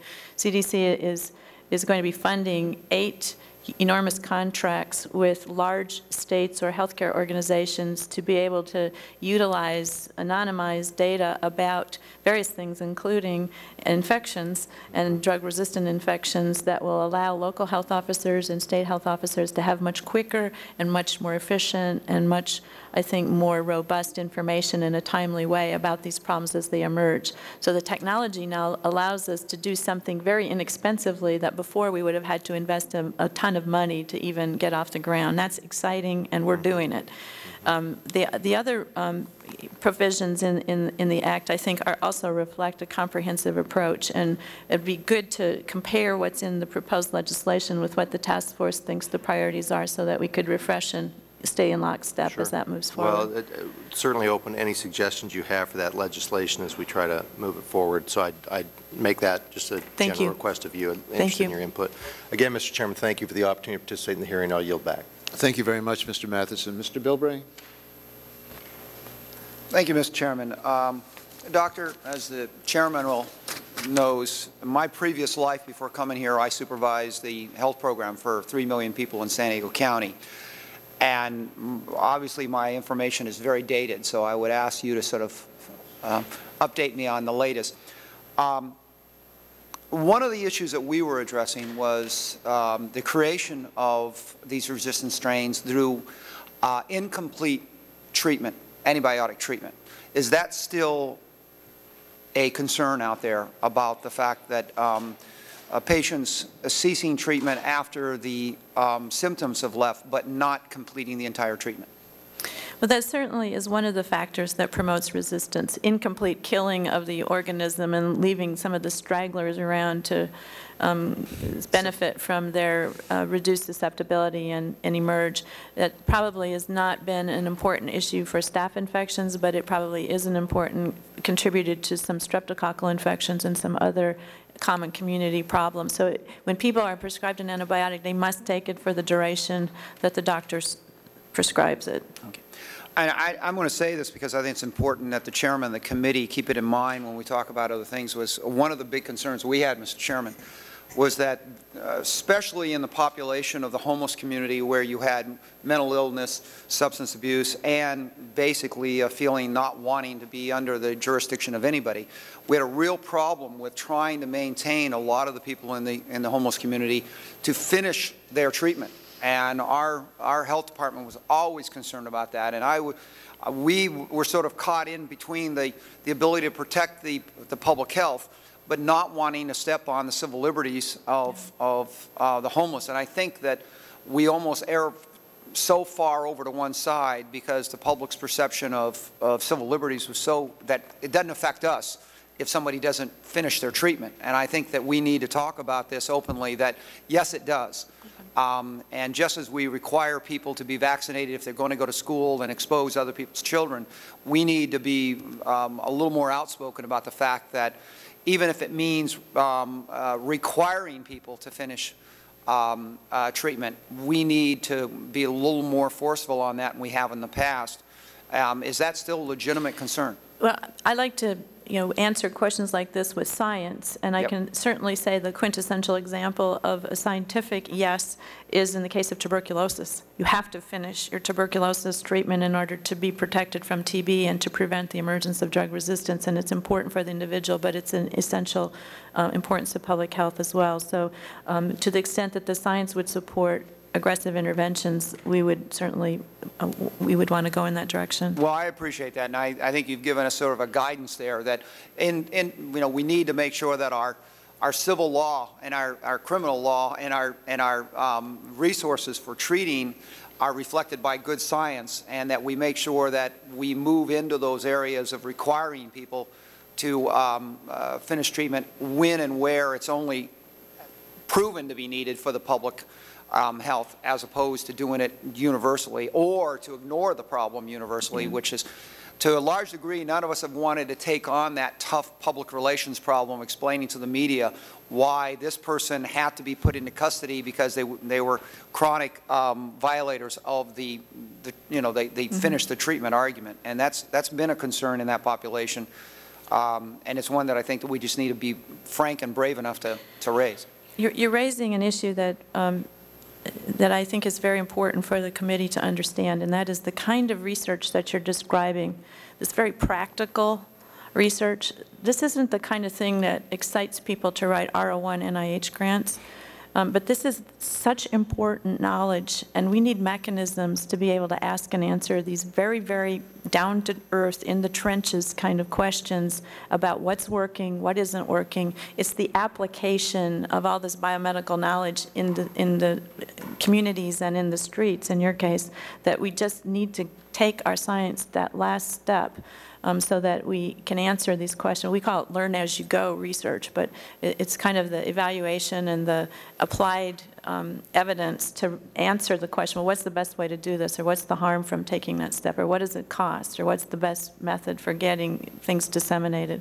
And we have some real gaps across the board in all of these issues related to preventable infections and drug resistance, where that, whether it's what works in the hospital or what works in the community or what works in the school, we need to get answers so that we're able to provide something other than it's common sense when so much is at stake. Thank you, Doctor. And I'll just say, as one of the great privileges I had as chairman of the county was to go and work one day in a certain department, and when going out into the community with a health expert to triage and make contact with the homeless community specifically for health reasons, that's only through their practical knowledge and their practical application was I able to learn that. So I hope to be able to bring that to the forum.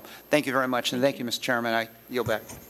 Thank you, Mr. Bilbrey. Dr. Gerberding, that completes the questions from the members of the committee. You've done an outstanding job and given us a better perspective of this issue, and I thank you so much for it. We have a second panel that we're going to hear from and question, but we're going to break now and return at noon or soon thereafter as the joint session of the Congress has been completed. So we stand in recess until 12 noon. Oh, are you?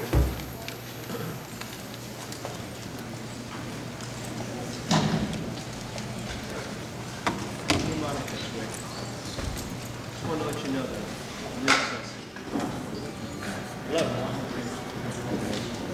Hey, Dan.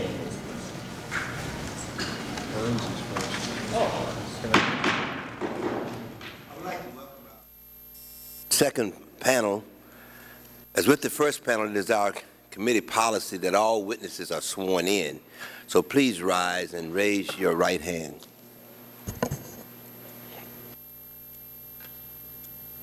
Do you solemnly swear to tell the truth, the whole truth, and nothing but the truth? Yes. Let the record show, may be seated, that each witness answered in the affirmative. I will briefly introduce each witness. Dr. James Byrne is Chief Deputy Commissioner for Public Health at the Virginia Department of Health. Welcome. Dr. Elizabeth Bancroft is a medical epidemiologist from Los Angeles County Department of Health Service. Welcome. Dr. Robert Dahm is a professor of pediatrics at the University of Chicago. Welcome.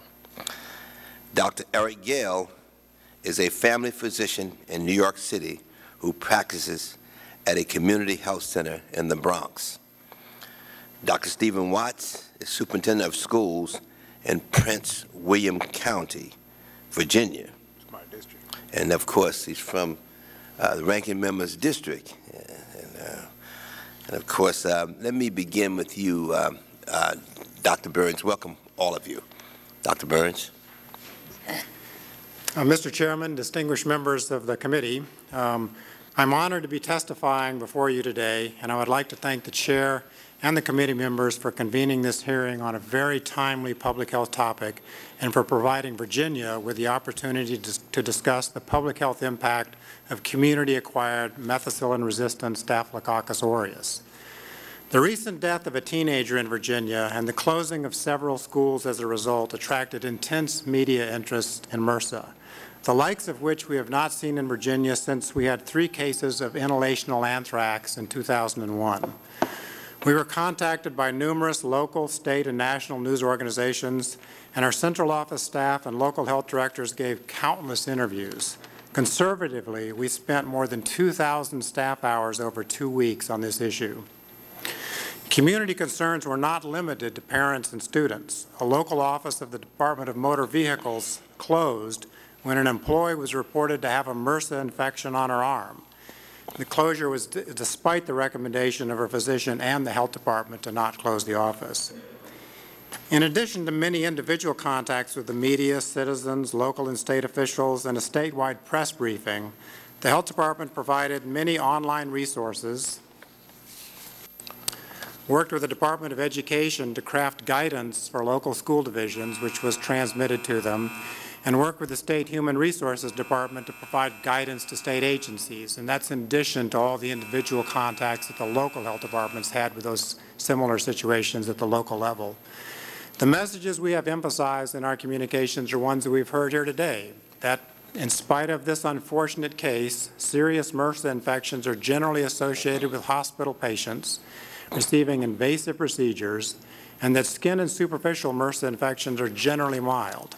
Also, those wishing to decrease their relatively small chances of becoming sick from MRSA should wash their hands frequently, cover cuts and scrapes until they're healed, avoid contact with other people's wounds and dressings, and to not share personal items such as towels and razors.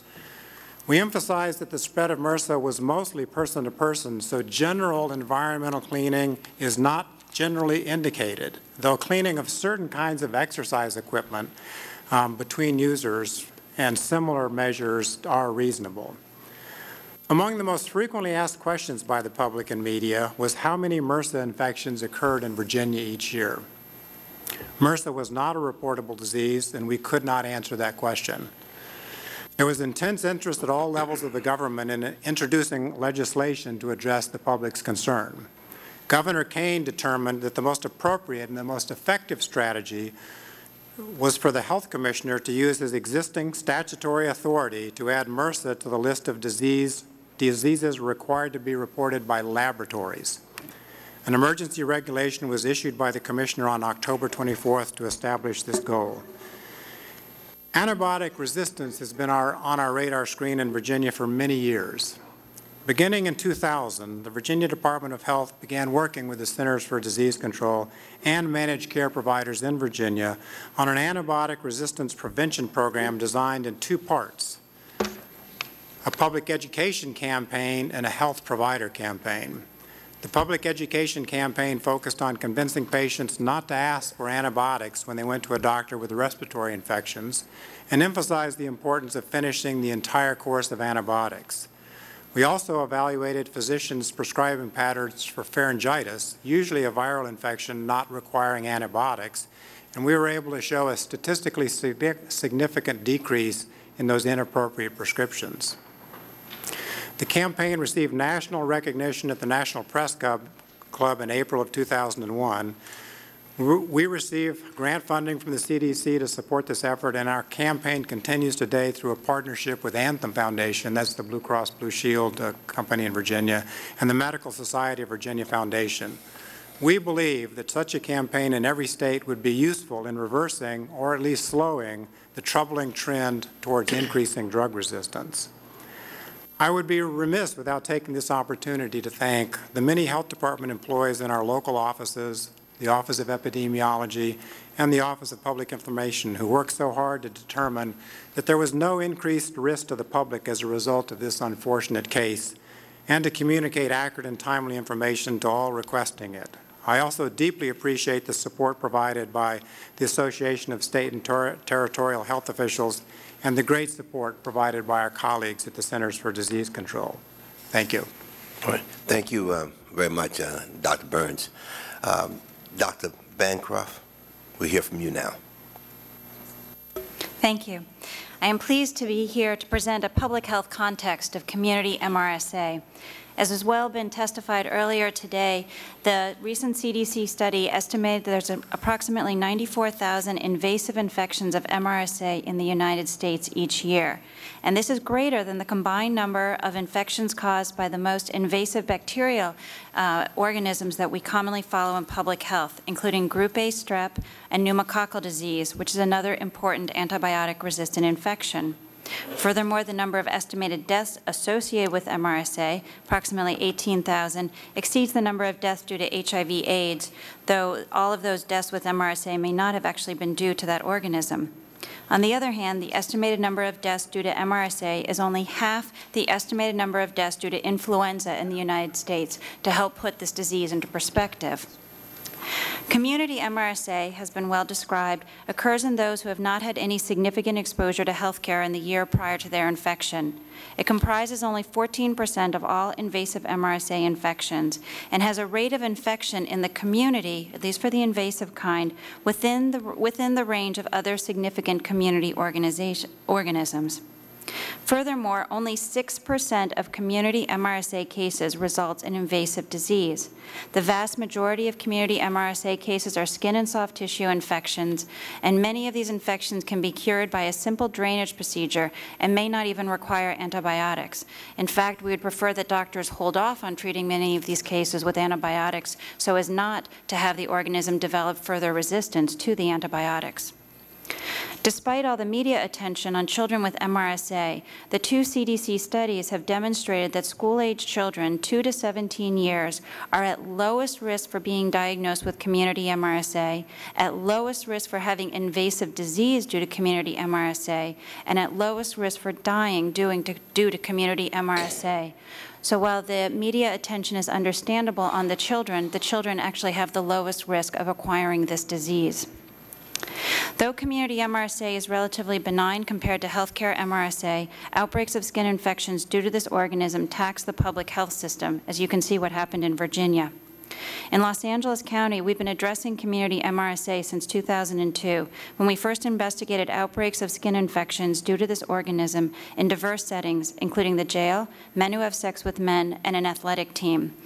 We have developed extensive health education for consumers and healthcare workers, including some really gross pictures of skin infections in order to get people's attention. In conjunction with the CDC, we developed guidelines for preventing the spread of staph in community settings. And back in 2004, we actually disseminated those prevention guidelines to homeless shelters, schools, and gyms. Though there has been a lot of media attention on children, our largest outbreak has actually been in the Los Angeles County Jail, where more than 3,000 cases of MRSA skin infections have been diagnosed in each of the past several years. The county has spent literally millions of dollars trying to reduce the spread of MRSA in the jail, and only now, after 5 years, are we seeing a leveling off of these infections, though I doubt we're actually going to completely eliminate these infections because of the close, crowded living conditions in the jail, because of the substandard hygiene that's often in a jail, and because these infections are often reintroduced into the jail by people in the community who have the infection and bring it into the jail. We've also had to address concerns by firefighters, police, paramedics, social workers, and sheriff deputies, and other first responders who are worried about getting this infection on the job. For example, I recently had a call about a social worker who refused to go into the home of a foster child because that child had MRSA. So there's a lot of hysteria surrounding this disease, especially in our first responders. Controlling community MRSA, as you have heard, or any outbreak of skin infections is not rocket science. We know the basics: hand washing, maintaining good hygiene, limiting sharing of personal items, and keeping draining infections covered with a clean, dry bandage. However, there are still questions as to the role of the environment and the transmission of this infection. If and when to perform surveillance for MRSA, there's many pros and cons to performing surveillance, and how best to control outbreaks with minimal interventions and maximal impact. And we want and are looking forward to working with CDC and other public health agencies to address these questions. Thank you. All right. Thank you very much, Dr. Bancroft. Dr. Dom. I'm delighted to have this opportunity to communicate information about what I consider to be epidemic community.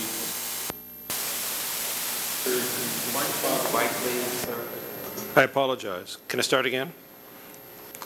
I am delighted to have this opportunity to communicate information regarding what I consider to be epidemic community-associated MRSA disease in Chicago and in most locales in the United States.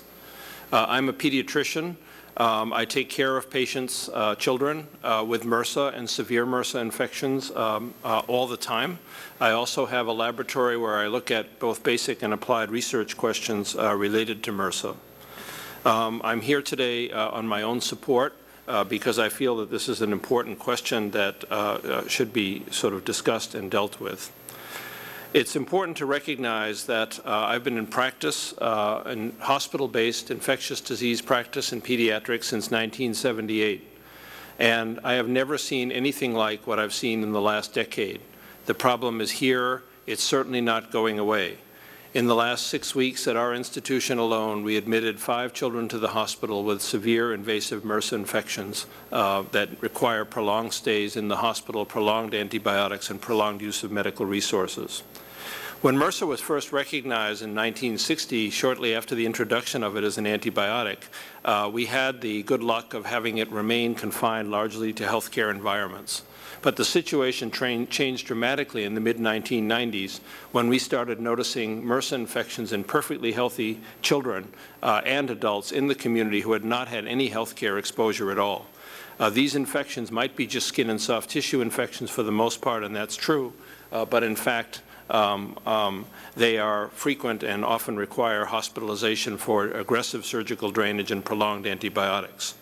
What we realized fairly shortly after the onset of this epidemic in the community around the year 2000 was that the MRSA strains that were in the community were not what everybody thought was happening at first, and that is to say the hospital strains migrating out into the community. These were novel strains that had arisen in the community, and they're both antibiotic resistant and they have virulence factors and virulence properties that the hospital strains does not have. It's important to understand that nothing's black and white, and the hospital strains have migrated out into the community to some extent. But what's driving epidemic disease at our center and in most centers around the United States is in fact these novel strains that are out in the community. Work is going on is to try and identify what the toxins are, what the genes are that these novel strains have that are able to make it cause severe disease, but to date they have not been found. I'd like to call attention to a couple of slides very quickly that I brought. This is my assistant's concept of a pyramid, And you can see that, as you've heard this morning, I won't belabor it, that asymptomatic colonization is the most common manifestation by far, and then skin and soft tissue infection. But at the top of that pyramid is a substantial health burden in both children and adults of severe invasive disease that is really beginning to tax our healthcare system. We don't know a lot of information that we need to know about how this organism is so successful at spreading in the community. Household contacts are frequently themselves involved with these MRSA infections, implying that this is a very contagious disease. Other examples of close contact situations that you've heard about include daycare centers, military installations, correctional facilities, and athletic facilities. Before this MRSA epidemic began, such evidence of spread in these groups was extremely rare and hardly ever described. In addition, there may be some racial and ethnic group predisposition. Native Americans, Pacific Islanders are two examples of groups that might possibly have some predisposition to this. Careful epidemiology badly needs to be done to determine what the exact risk of various members of our community are. We heard this morning that colonization rates asymptomatically are 0.9 or 1 or 2%. In some institutions where they're having epidemic disease, colonization rates of 9 or 10% have been reported. In most U.S. cities, community MRSA is now the most common pathogen isolated from skin and soft tissues presenting to emergency rooms. And USA 300, the so-called community strain, is responsible for 97% of them. So if we could see the next slide really briefly and hit the first PowerPoint, whatever. This necrotizing pneumonia is one of the severe community syndromes. That's normal lung on the left. It looks like a sponge. Those white spaces are where we exchange oxygen. If we could press it again. This is a child with necrotizing pneumonia who died. Necrotizing pneumonia is all too common with this, and you can see those blue things in the field are staphylococcal colonies, and the red stuff is blood. Next slide, please. This is a child who died, and with a novel staphylococcal syndrome caused by community MRSA strains. You can see the rash that he had make it look like a kind of meningitis called meningococcal disease that patients and teenagers are known to die from. This is a novel finding that has not been described before among staphylococcal disease. Next. And finally, these patients who die, this is the adrenal gland, which is an endocrine gland, sits on top of the kidney, nice normal layers of cells on the right. Next, you can see that this is adrenal hemorrhage, and this is a mode of death from severe community MRSA disease. This was novel enough to get published in the New England Journal of Medicine before the onset of epidemic community MRSA. This was never seen before. So just to go very briefly to couple more points. The MRSA epidemic has changed the paradigm of clinical practice. No longer can we use penicillins and cephalosporins for routine treatment of putative staph infections. We're forced to rely on older drugs like clindamycin and Bactrim now as the frontline drugs. These drugs have not been adequately evaluated for community MRSA. They're tough horses to ride. They're old antibiotics. Vancomycin, the so-called antibiotic of last resort, used to treat inpatients with severe community MRSA disease that needs hospitalization, is starting to erode with global decrease in resistance noted across the country. Screening tests, people have been desperate enough to do something about this that they felt like they have to institute procedures that don't make a lot of sense to me personally. Screening tests performed at the entrance to the hospital. The epicenter of community MRSA is no longer in the hospital. We spent the morning talking about it, but the problem has now shifted to the community. Identifying carriers at the door of the hospital has created a lot of anxiety among people that are colonized and not sick. They call and they email me, what should they do now? We have no answers for them. We don't know what the notion is that someone is identified as a carrier, what their disease attack rate is. If that's for me, I just want to finish. I just want to finish by saying that I think this is the epidemic now. This is not like bird flu, which I'm not denigrating the importance of that, which is something we do need to work on and prepare for, but this is happening now. Dr. Bancroft and the CDC authors of the JAMA paper concluded that this is a major and enormous public health burden. We need to fill the resources in with the multiple information gaps with how MRSA is spreading in our community. We don't know how that's happening, and we have a lot of missing information. Both the NIH and the CDC, in my opinion, have to massively increase their agenda and fund efforts to control this infection. The STAR Act, as part of the Infectious Disease Society of America initiative, will go a long way to fill in this huge amount of missing information. I apologize for going over, and thank you very much. All right, thank you. The Waltz. On behalf of Prince William County 72,006. Okay. On behalf of Prince William County 72,654 students and their families, our 10,000 employees, our school board, and our community, I thank the members of the House of Representatives Committee on Oversight and Government Reform, and in particular Ranking Minority Member Tom Davis for inviting me to speak with you today. I'm going to give you a first-hand account from the perspective of a school system and a school superintendent on dealing with the drug-resistant MRSA, which has affected us as the second largest school division in the state of Virginia. I'm sure that I speak for every public school superintendent when I say that safety and security of our students is of the utmost importance. Without a safe learning environment, teaching and learning cannot happen. When most of us grew up, safety and school were synonymous. That's changed a little bit over the last 10 years, and we can take nothing for granted. Talking about safety, from senseless and desperate acts of violence to infectious diseases, school personnel have had to renew their diligence in keeping their environments safe. This is obviously a challenge, as most of our employees are teachers and are in roles that directly support instruction. We are not in the law enforcement business, nor are we of the medical profession, although we do have a number of school nurses who quietly perform heroic tasks each and every day. So we have to lean heavily on our partnerships that we have established with other agencies. As for the most part, those partnerships are working well. And then there's the challenge of making sure we're keeping our parents and our school communities and our larger public informed about what's going on in the school division. Of course, this ranges from many positive recognitions and awards to urgent communications, such as we faced with the increase of MRSA cases. As I know you're aware, in addition to the legal implications, there's a delicate balance that we are required to walk, from communications, privacy issues, and the creation of public hysteria, which is pretty easy to happen with medical matters. In Prince William County Schools, as of Friday, November 2nd, we have 21 documented cases of MRSA, with 7 cases still considered open, meaning the student or employee has not received clearance from their doctor to return to school. And although we weren't required to do this, we began voluntarily reporting these statistics as a public service. While we feel this is our responsibility to our public, unfortunately, there are some negative consequences to this.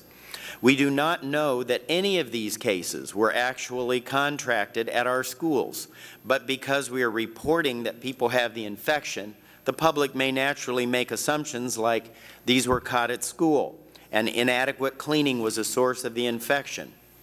Like the flu, it's virtually impossible to know exactly where someone picked up the infection.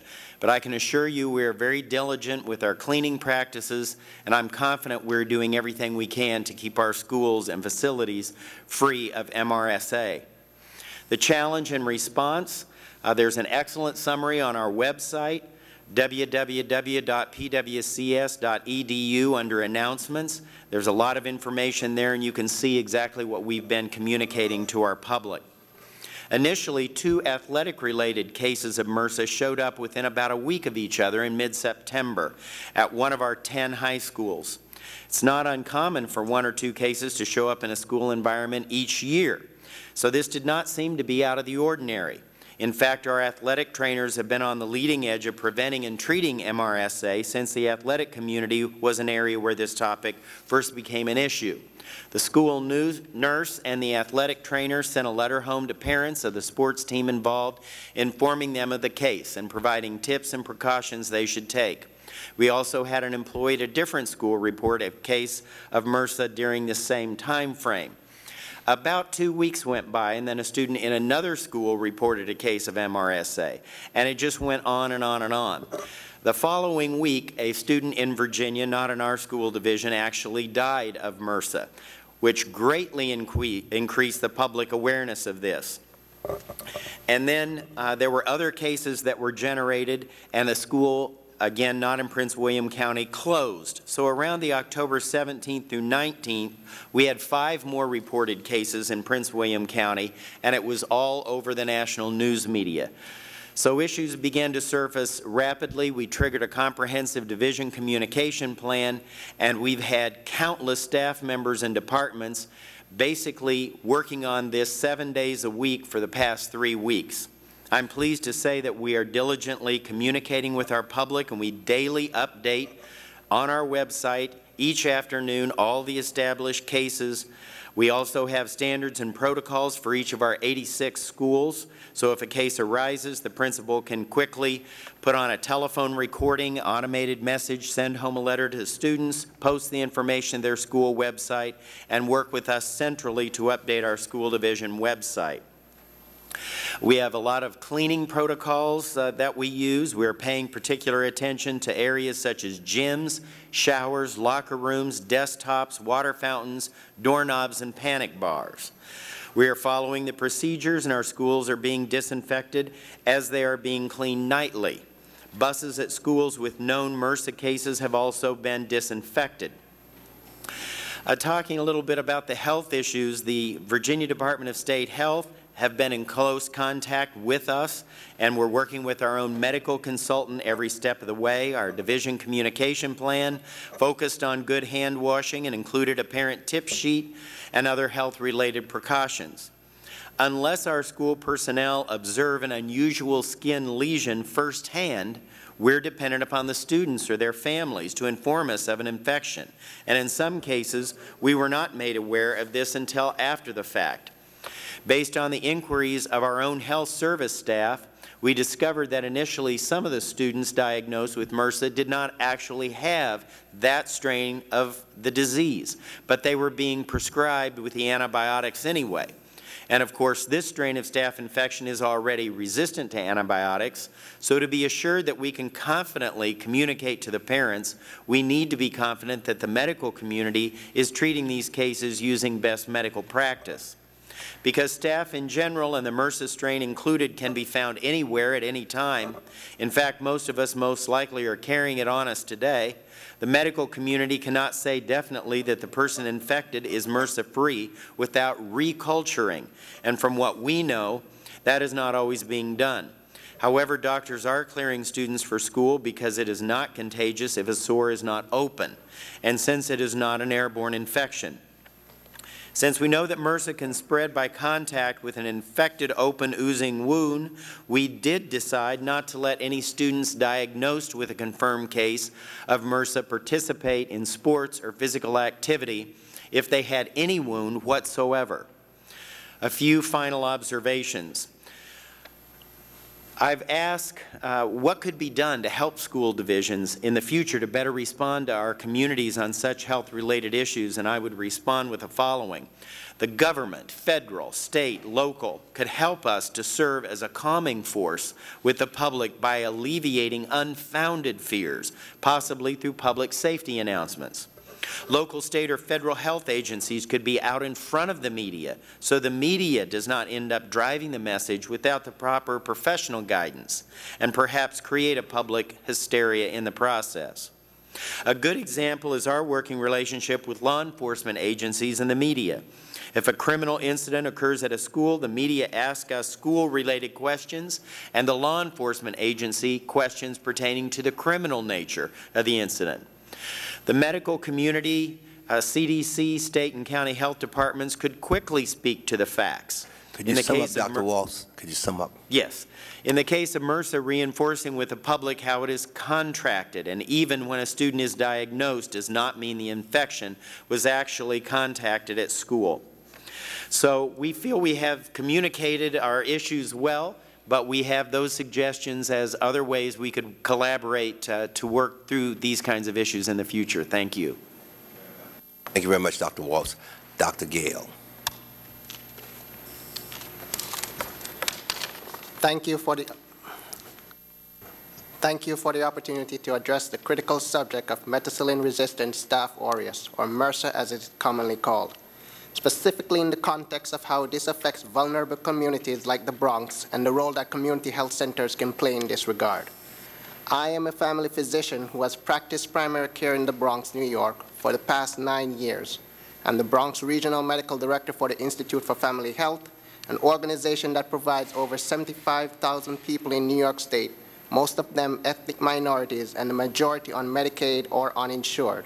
I am here today to provide testimony that speaks to the specific needs of my community in respect to MRSA and the critical role that community health centers play in the management of contagious diseases such as this. My most recent contact with community-acquired MRSA was June 2007.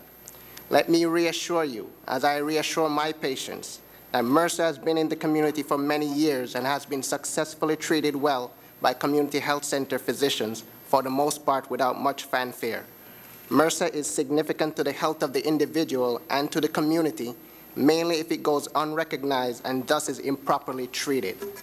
The problem for community health center physicians is that oftentimes we are called upon to evaluate a patient only after the infection has significantly progressed and the patient is already ill and possibly toxic.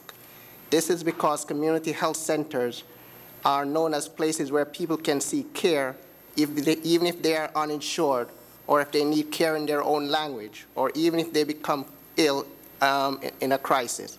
We are truly a major part of what has been termed the community's health care safety net. Community health centers do their best work when they are involved in the prevention of illnesses.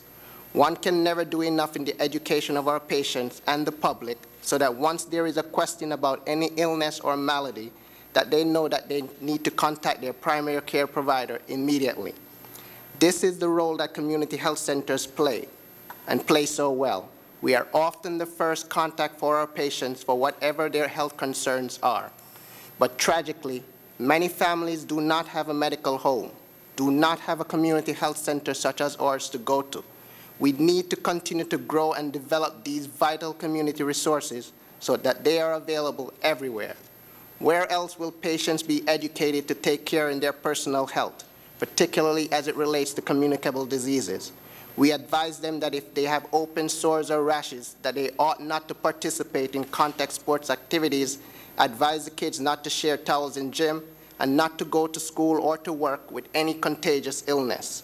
With MRSA now seemingly more prevalent, community health centers with electronic health record capabilities can closely monitor the patients they are seeing for possible outbreaks within a particular community and similarly alert community providers of any clusters of infections being seen. With the dramatic media coverage of this infection, MRSA, there is no better place for the community and for patients to receive important information about this disease and the necessary precautions that one must take than their local community health center. Emergency rooms and hospitals have neither the time nor the opportunity to spend in the education of the patients about proper hygiene techniques, most of which we have heard already today. I would caution all that we need to remember that we are living in times where our communities are constantly being reminded of the many other serious and contagious illnesses that are out there. In communities where there are immigrants from multiple nations and where international travel is common, these include West Nile virus, avian flu, tuberculosis, and the risk for both epidemics and pandemics. Community health centers are the medical home for millions of patients nationally, and our patients are provided not only high-quality, accessible, and affordable health care, but extensive health education. In the case of MRSA, a major role has been the dispersal of large quantities of reassurance. I want to mention one other point in closing. The Institute for Family Health, where I work, has installed a state-of-the-art electronic medical record system which is integrated into the syndromic surveillance system of the New York City Health Department. Every night, all the patient encounter information from the day's visits, stripped of any identifying information, is downloaded to the health department for analysis. The health department looks for any symptoms like rash or boils that might be appearing at a higher than normal frequency that day. This kind of sentinel network gives the health department and thus all physicians in the community a jump start on containing an outbreak of infection illness. My patients, your constituents, deserve this type of investment in their health. This can only occur if there is funding provided for electronic medical records in the community health centers, allowing for integration of health center systems with public health departments to get more accurate and more timely information out to the public. Thank you for listening and for the opportunity to address the committee. Continued support to provide a community health center home for all vulnerable people and to provide information technology in support of the providers who work there will ultimately work to contain any spread of communicable disease in the community and any spread of the panic that may accompany it. Thank you. Thank you very much, Dr. Gale. Let me thank all of you for your excellent testimony. Now we move into the question and answer period. And let me start with you, Dr. Waltz. You know, when a situation occurs in a school, parents get up in arms. And of course, you know, and they will say, well, I'm not taking my son or my daughter back to that school. And of course, others will get involved and say, you should not. And then somebody from the school will indicate the fact that the school is now safe. And then they will say to you, you are not a medical doctor. You're not in a position to evaluate whether or not the school is safe. And how do you handle a situation like that? I mean, because, you know, we always look at things legislatively, and we want to know if you need any help in terms of legislation. Well, we use a variety of strategies. We communicate with people in different ways because different ways of communication people can relate to. For example, we have an auto dialer system. Again, it's up to the parent if they choose to be a part of that. But we'll put out a message using that auto dialer system. We've got a very good website where we have a link. In fact, this was our lead story. If you pulled up the Prince William County website during the height of this, that's the leading link. And there again, it would talk about facts related to MRSA, preventative things like the washing of the hands with soap and water, because you almost have to barrage people with a variety of communication methodologies talking about the facts, because otherwise they jump to conclusions that are, you know, just simply not helpful. And thinking, for example, that you have to close school down, we were already using the chemicals that schools that have closed to disinfect were using because they weren't using it beforehand. So there was no reason to close schools. But when you see something on the news that some other school division is doing, then you know, you're right. It really gets to almost a public hysteria point of view. Right. We work a lot with the press through this also to help us get the messages out. Of course, some of the issues with that is you never give them enough information fast enough. So that's why we'd like to have more help from health departments and that sort of thing in terms of getting on the front lines of these kinds of issues. Thank you very much. Thank you. Dr. Dahm, I understand you've done a significant amount of research in this area. And I wanted to learn more about why these infections are becoming resistant. I also want to understand if this is a situation that is actually getting worse, or it is a situation where we have better reporting at the present time.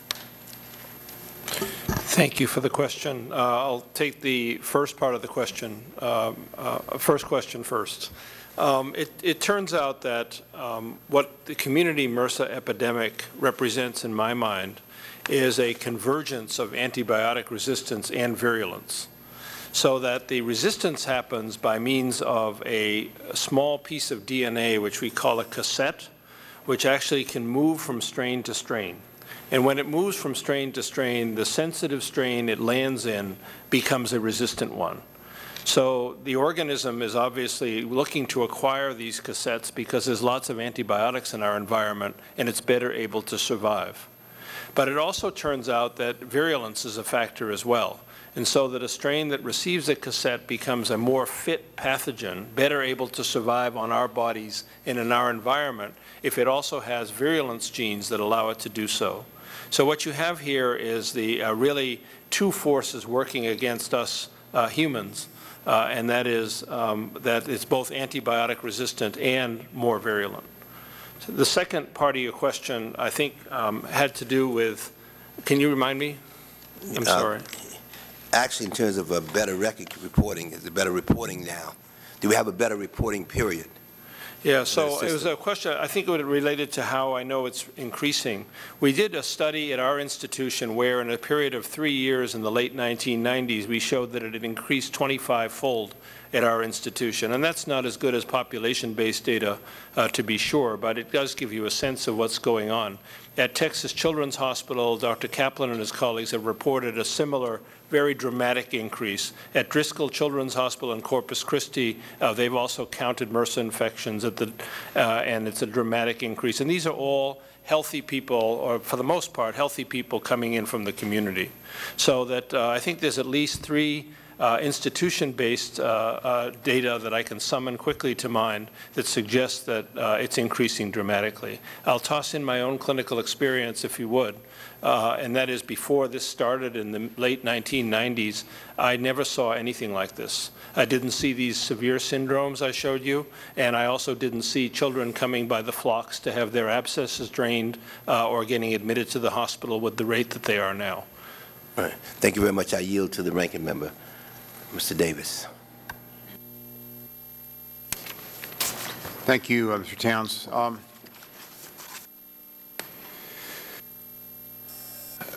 Dr. Burns, let me ask you, with regard to the MRSA case in Bedford, it's unclear from your testimony whether the young man succumbed to CA MRSA or HA MRSA. Do you have any definitive answer on that?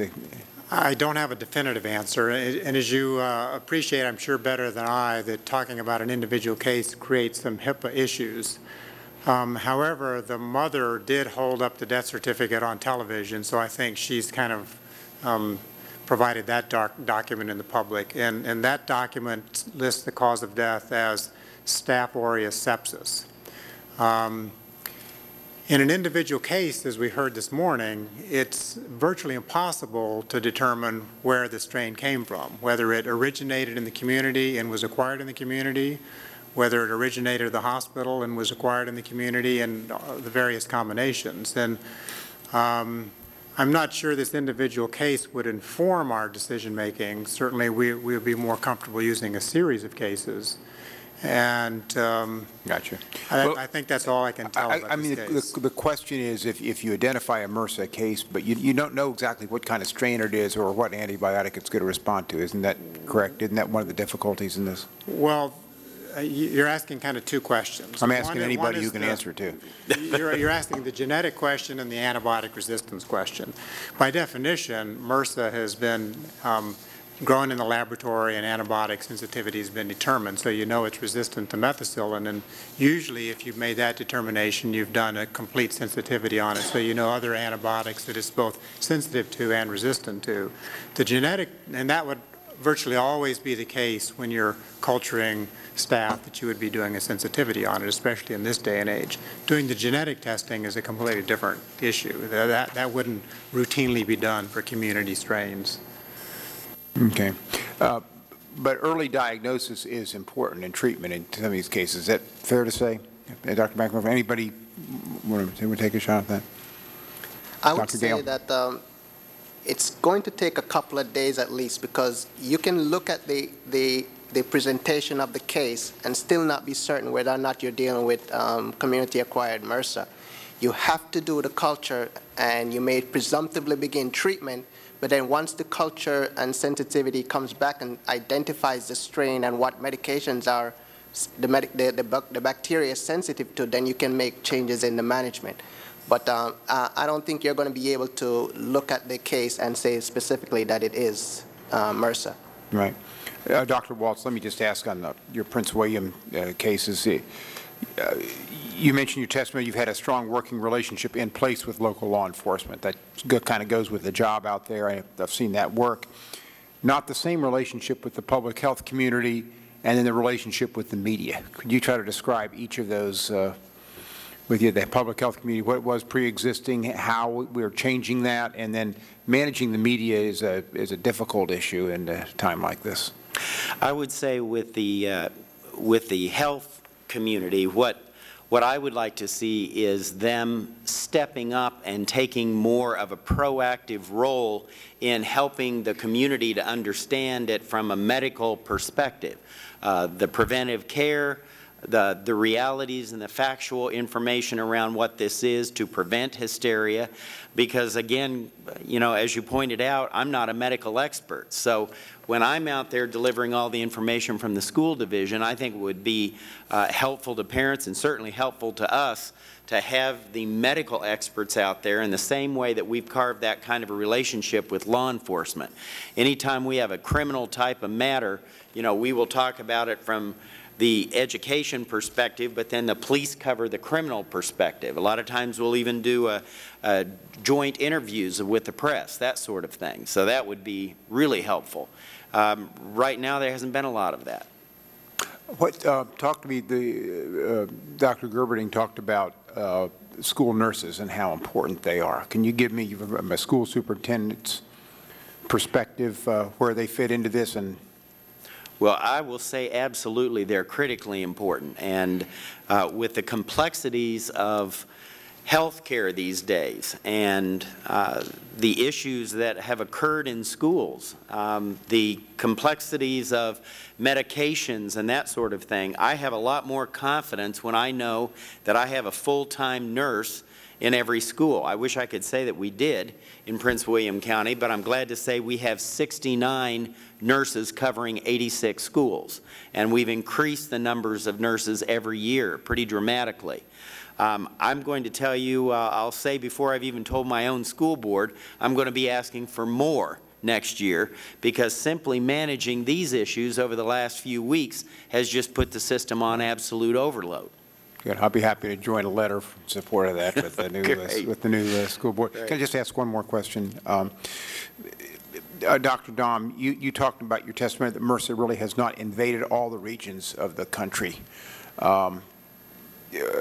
Which regions are the lucky ones to have been spared at this point? So that's a great question, and I don't know every little one, but I can tell you that most people believe that we in the Midwest were the first to notice it in the late 1990s. And you heard from Dr. Gerberding that the 4 children that died in Minnesota and North Dakota, we actually had described it in the Journal of the American Medical Association a year before that. So the Midwest, I think, is blamed or credited with being the first place to really observe this rapid upswing. Next, reports became clear from many centers in Texas and the Gulf Coast that they were having the same kind of problem with a greatly increased volume of skin and soft tissue infections with the occasional severe infection and death. The West Coast appeared to come up to speed next, along with Alaska. And the California centers almost up and down the West Coast have had trouble with community MRSA. And curiously, the East Coast, the Northeast in particular, have been the last to sort of come up to speed. But Atlanta now is reporting a huge problem, and we didn't get to see Dr. Gerberding's data this morning, but in her JAMA paper, the city of Baltimore was such an outlier in terms of having higher rates than every other region in her network that they actually didn't include them in the mean calculations because they were so high. So I think the important thing with regard to your question is that every place where it comes, it hasn't gone away, and it's coming to new places every day. Thank you. Thank you very much, Congresswoman Norton. Thank you, Mr. Chairman. I'm troubled by indeed what you just said about how the disease just seemed to emerge first in the Midwest, and then you said the West Coast came up to speed. And I know we in the East Coast had this great knowledge to come forward only recently, and you mentioned the 1990s.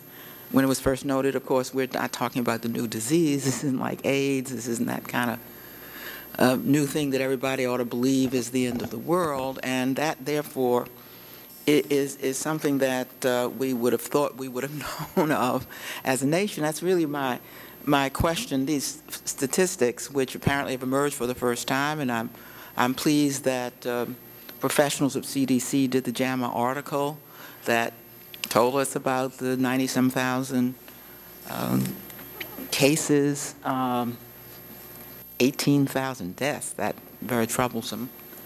A disease that's been known for a long time, known to be drug resistant for a long time. My interest is in how the public health system works. So that, yes, it's very workmanlike, very professional, and I commend CDC for going to a peer-review journal, informing the profession. But again, this is not, basically what they told us about was the incident of the disease.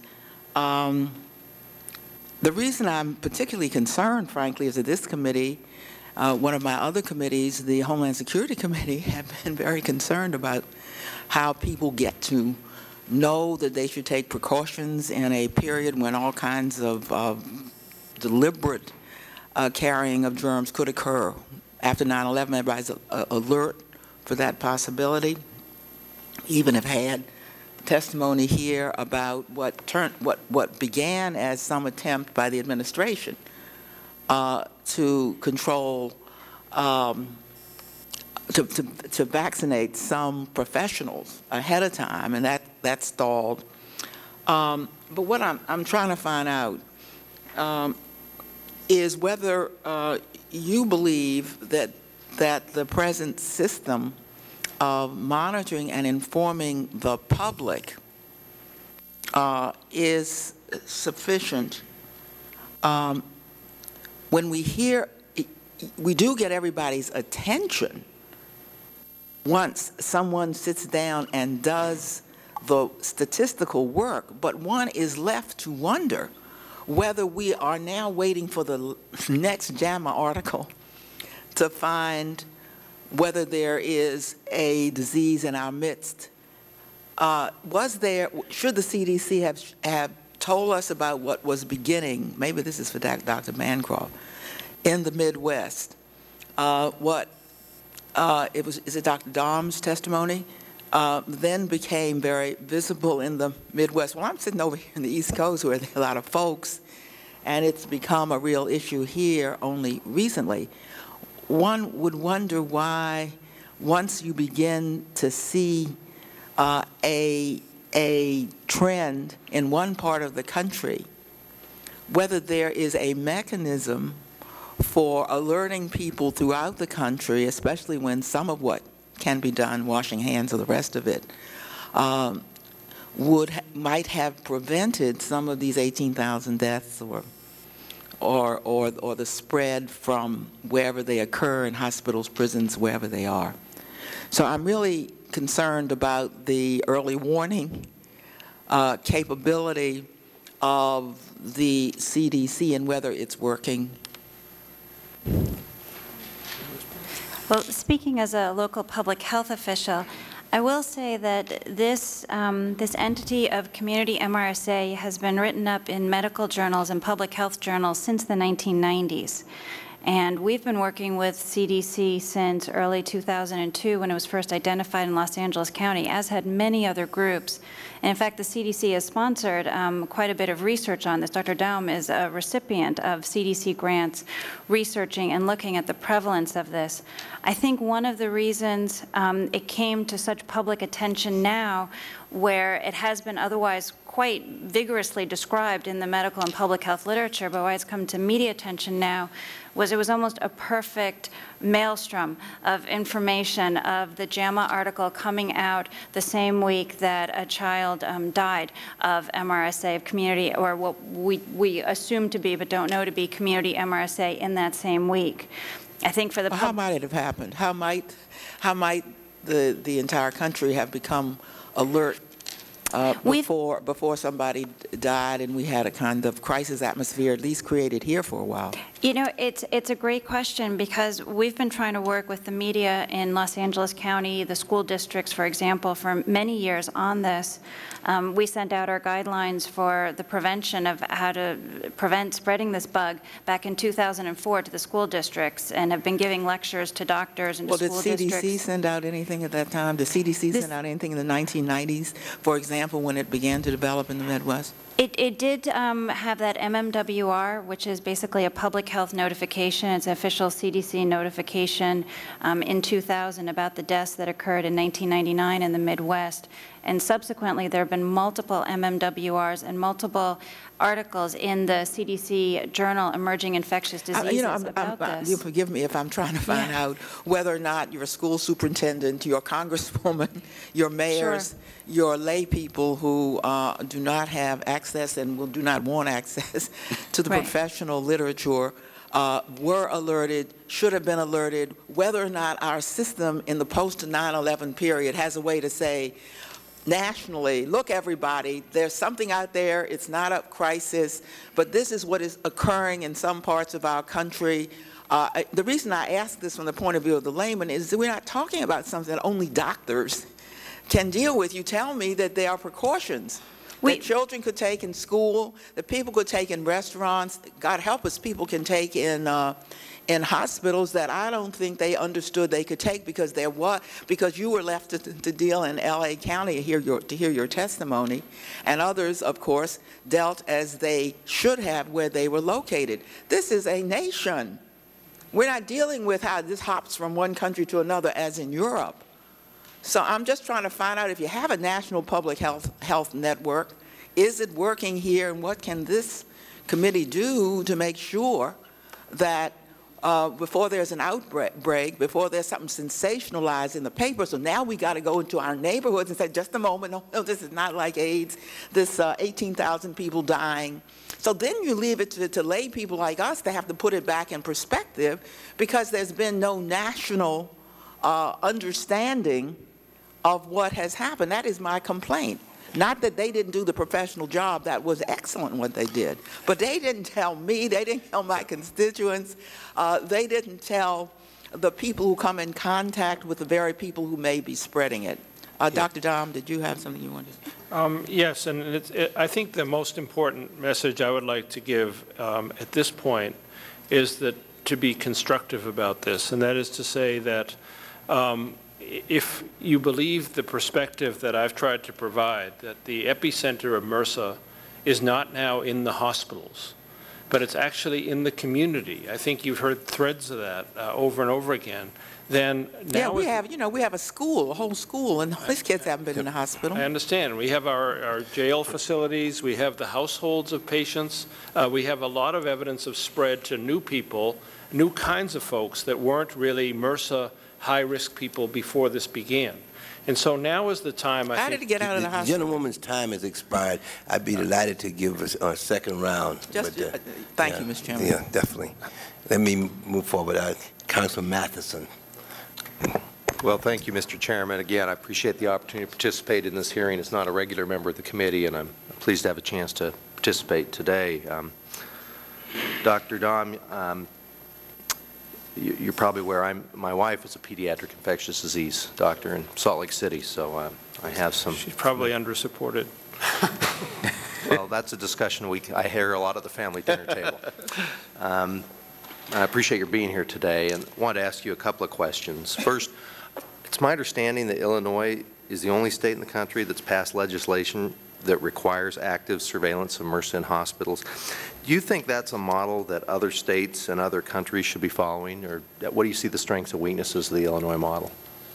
So first of all, let me begin by saying thank you for being one of the sponsors of the STAR legislation. I think that's an important step to really getting the resources that this community MRSA and other infectious disease, antibiotic resistance infections really requires of us. I'm not pleased with our law in Illinois. What's happened, for those that don't know, in the last couple of years is a screening test is now available where you can take a swab of someone's nose and determine whether they have MRSA DNA in their nose secretions. And while on the one hand, one could conjure up some valuable things to investigate with that test, knowing that the germ, or the DNA more properly, is in someone's nose, does not really inform about the risk for subsequent infection. And so, first of all, it's a very expensive intervention. It costs several $100s a test. The bill in Illinois, the price of it is being charged to the patients. Second of all, our law is on admission only to ICUs. And I've already begun to field phone calls from people who are well, had a positive test, and don't know what to do. They've been to doctors, they can't get rid of it. We don't know what the intervention is to tell someone about with a positive test. There's one, and now a new university hospital in our state is contemplating screening of everyone, standing at the door of the hospital and screening everyone who comes in. And again, you can imagine a healthy woman coming to deliver a baby, gets screened, finds out she's positive, she's perfectly well, and goes crazy with anxiety about what should she do now, and there's no intervention we have. So although at first glance it sounds like it's a good thing to do, and in intensive care units it may have some use in decreasing spread in that high-charged environment, the epicenter of the problem is in the community now. And screening at the entrance to the hospital is not going to do anything but spend a lot of money and create a lot of anxiety. That's helpful. You mentioned the STAR Act that I've introduced along with Congressman Waxman, and I was wondering if you could just describe what you see as the strengths of the bill, and can you speak in particular about the Antimicrobial Resistance Clinical Research and Public Health Network? Yeah, so I think that MRSA, community MRSA, the epidemic we're having, coupled with other ongoing problems, most of which are at this moment based in hospitals, such as extended spectrum beta-lactamases and organisms like Klebsiella, which are nosocomial infections, are healthcare problems that we've approached in a piecemeal way. And what excites me about the STAR Act is the idea that we as a society will take a proactive approach and create centers around the country with a central focused office and bureau here that will start to proactively look at the magnitude of these issues so that we're not getting a paper like the one that came out in JAMA well into the epidemic and saying, wow, these numbers are really high. We'll know all along.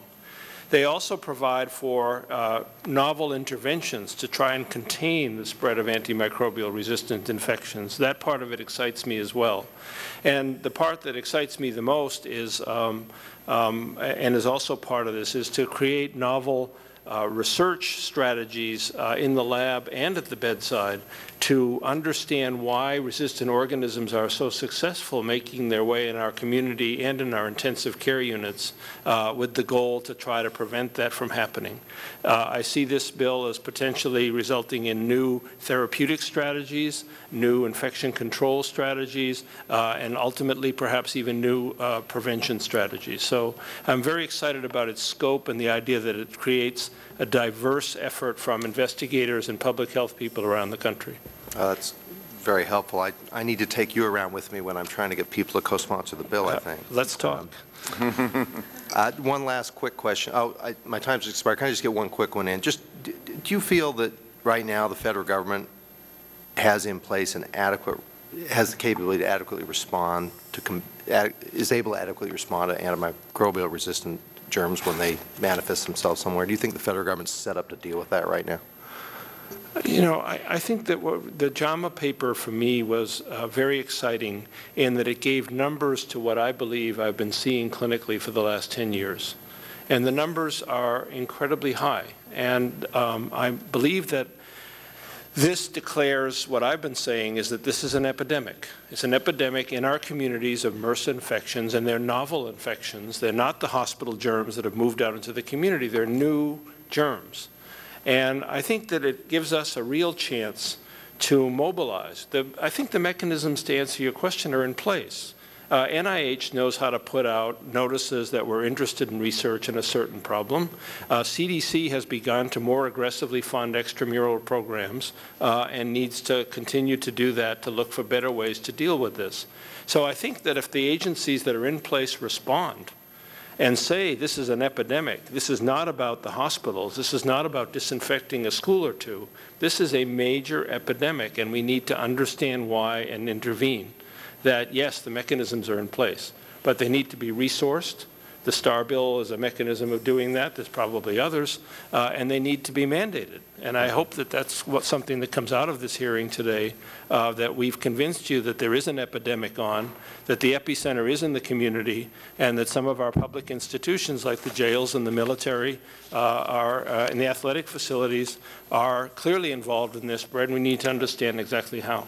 Well, thank you, Mr. Chairman. I'll yield back. May I add to something that Dr. Dom said, which is I think it's important whether or not to have the federal government have the resources to respond to this epidemic, but also to support the local and state public health resources, because we're really the front lines of this epidemic. The first calls come to us when there's a problem, and what we look forward to CDC is to help set up the science behind the recommendations that then we will be applying on a regular daily basis.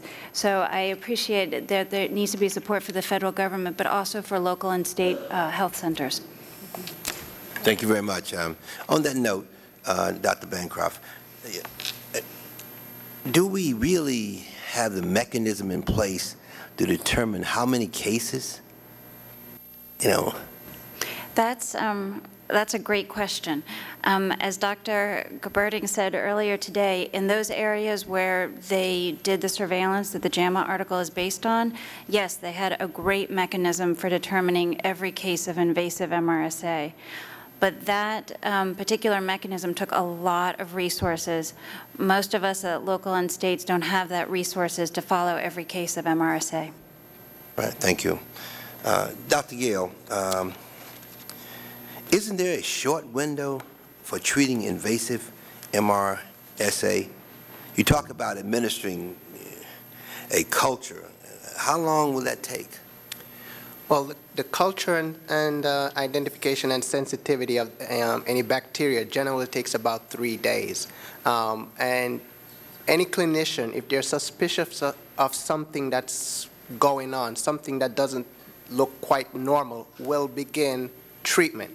Whether the treatment is adequate is going to be determined by the sensitivity of the bug. So you basically have 3 days in which you can start treatment, which could probably quiet the infection but not quite get at it to kill it. And then after you identify the strain and the sensitivity, change the antibiotic that will effectively kill the bacteria. Yeah, Doctor, thank you. I think that Dr. Gale's points are right on the money, but they apply to the common manifestation of community MRSA, which is the skin and soft tissue infection. And fortunately, that is the commonest manifestation, as I showed you on the slide. I just want to remind everybody that fortunately uncommon, but there is a manifestation of this disease that does not present as a skin and soft tissue infection, but presents as an overwhelming body-wide infection, and has the potential to cause death in previously healthy people in 12 to 24 hours. I showed you a picture of one of the children who died. I showed you the skin rash in the adrenal glands and the lungs of such a child. We work with some of the parents who this has happened to because, as you might imagine, they're kind of overwhelmed. But there's no quick test to do, which is what your question goes to, I think, to diagnose those children. Our emergency room is on very high alert, as are probably most other ERs now in our country, for these severely ill folks. We have the antibiotics ready to go, the fluids ready to go, the supportive care, evidence-based, are not ready to go, but the mortality is still high. And that's one of the reasons people have called repeatedly today, and I among them, for a vaccine, because the tip of the iceberg of this epidemic, fortunately less common, I don't want to be alarmist here, kills faster than we can treat it. And is not just a question about better antibiotics. And I just wanted to emphasize that because it goes to your question. Right. It also has changed, to come back to Dr. Gale's point one more time, this epidemic has also changed how we practice medicine. Right. It used to be we had a skin and soft tissue infection or an abscess, and we could take a penicillin or a cephalosporin compound and reliably treat. Didn't need to do a culture. The MRSA epidemic has changed that. We now recommend a culture, incision and drainage, as Dr. Bancroft said, but that the antibiotic has to be guessed at, and it takes several days to know whether it's the right choice or not. So it's, and it's not a penicillin or a cephalosporin. It's one of these old-timey drugs that we don't even know how well they work. So it isn't about antibiotic resistance in that sense, that it's changed how clinicians must respond to a skin and soft tissue infection now as compared with 10 years ago. I hope that's helpful. You did, yeah, very helpful. Let me indicate, actually, a couple of you indicated that the government should do certain things, and I think you're talking about government agencies, but you know, we're government too. And so what specific suggestions do you have to us? And I know you might have some concerns about members of Congress getting their nose under the tent, you know, but I think that, you know, if there's any specific recommendations or suggestions, you know, Congressman Matheson, of course, and Congressman Waxman has a piece of legislation, I think, that you're looking at. And but are there any other suggestions and recommendations that you feel that Congress should be involved in or should get involved in legislation of any sort? So let's go right down the line. And I know, Dr. Walsh, you've already made your request to your Congress. I've got one more. Oh, yeah, one more. Dr. Burns, so let me just go right down the line. Well, certainly. And I know your situation is a little different. Not surprisingly, my first request would be continued support for health departments at the local level, because that is where the rubber meets the road. I thought it was almost breathtaking that the Centers for Medicaid and Medicare Services did what they did for nosocomially acquired infection. So basically they're saying if your practices are such that you're creating a nosocomial infection in the hospital, again, focus on the hospital, but if that happens in the hospital, you're not going to get paid for that patient. I think that's an incredibly powerful tool. I think it sends a great message, and I think that and the 100,000 Lives campaign are two very effective methods to get the attention of the hospital system. I think it's not as obvious how such a kind of simple idea could affect community-acquired infections, because it's kind of everybody doing what we do that creates the risk. It's back to the issue about what kind of resources do we have to get the public's attention. And I think that's the issue. It's not the fact that people at the federal level, the state level, and the local level aren't trying to get these messages out. But we have an almost unlimited number of public health messages that we want to get out, and we're competing with a very noisy and effective advertising world where they're trying to get their message out too. So there's a limited capacity for people to hear messages. And it tends to happen around something like this, where for reasons that I still don't understand, something gets the public's attention and then they start paying attention. And if we could figure out how we could get people to pay attention, I think we could be much more effective in getting our messages out. You obviously can't legislate that. All right. But Dr. Dahlman, I'm on Congressman Davis's time now. Yeah, go ahead. Does that mean I shouldn't talk, or I should talk fast? Or no, take your time. So I think there's a number of things that you can do. The first thing is you've heard from the different vantage points seated at this table, and I think we all have slightly different stakeholders in this problem, that education and the ability to cope with the need for education by the public is a major problem and needs to be resourced and expanded. So that we need to understand better how to react to hearing that a case came from the school or that there's screening programs being proposed for the hospital, and educate the public about what's going on.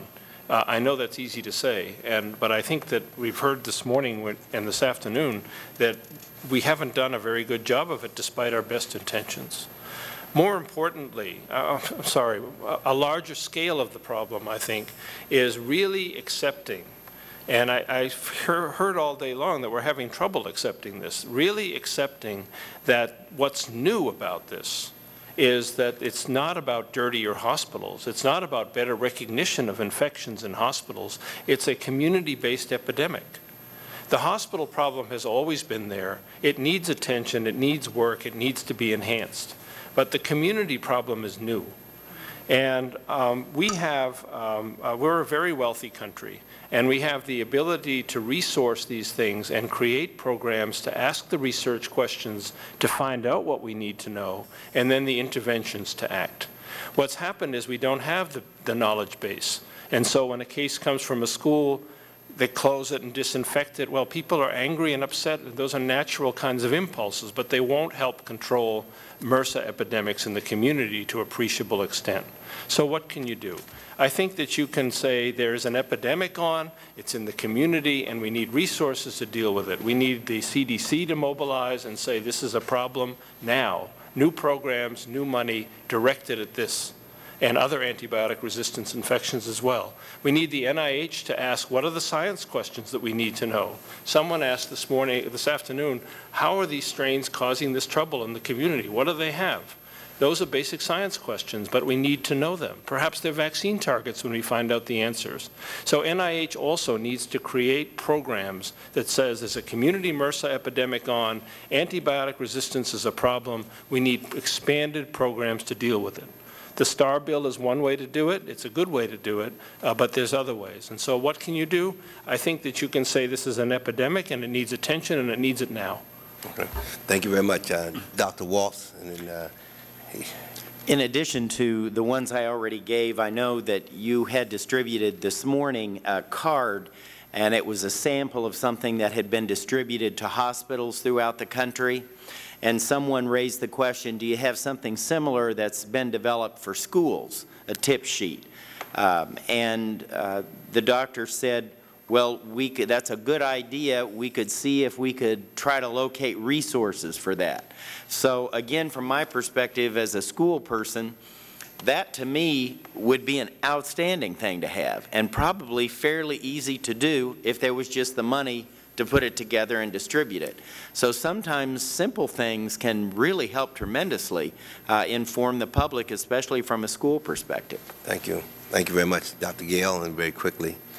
Yes. I would say that you need to be able to identify these right at the community-based centers. And the only way to do this is through syndromic surveillance. And I'll give you an example. I work in Parkchester section of the Bronx. And this past summer, there was at least 3 cases of Legionnaire's disease that were identified. Because we're hooked into the New York City Department of Health, once they were notified that there was a cluster of that particular infection in that particular community, they sent out a bulletin immediately to my 2 medical centers in that community and says, this is what we're seeing, look for these signs for Legionnaire's disease. So each time a patient presented with symptoms that looked like Legionnaire's disease, there was a best practice alert that popped up on the computer screen that says, think of this as a possibility for this particular patient. And so the doctor had it right there in front of his mind while he's seeing the patient, whether or not this particular case could have been a Legionnaire's case. So syndromic surveillance right at the point of care, where you get information from the communities as what's happening now, and then sending out the information to the respective centers in that particular community could go a great deal of help in identifying cases early. Okay.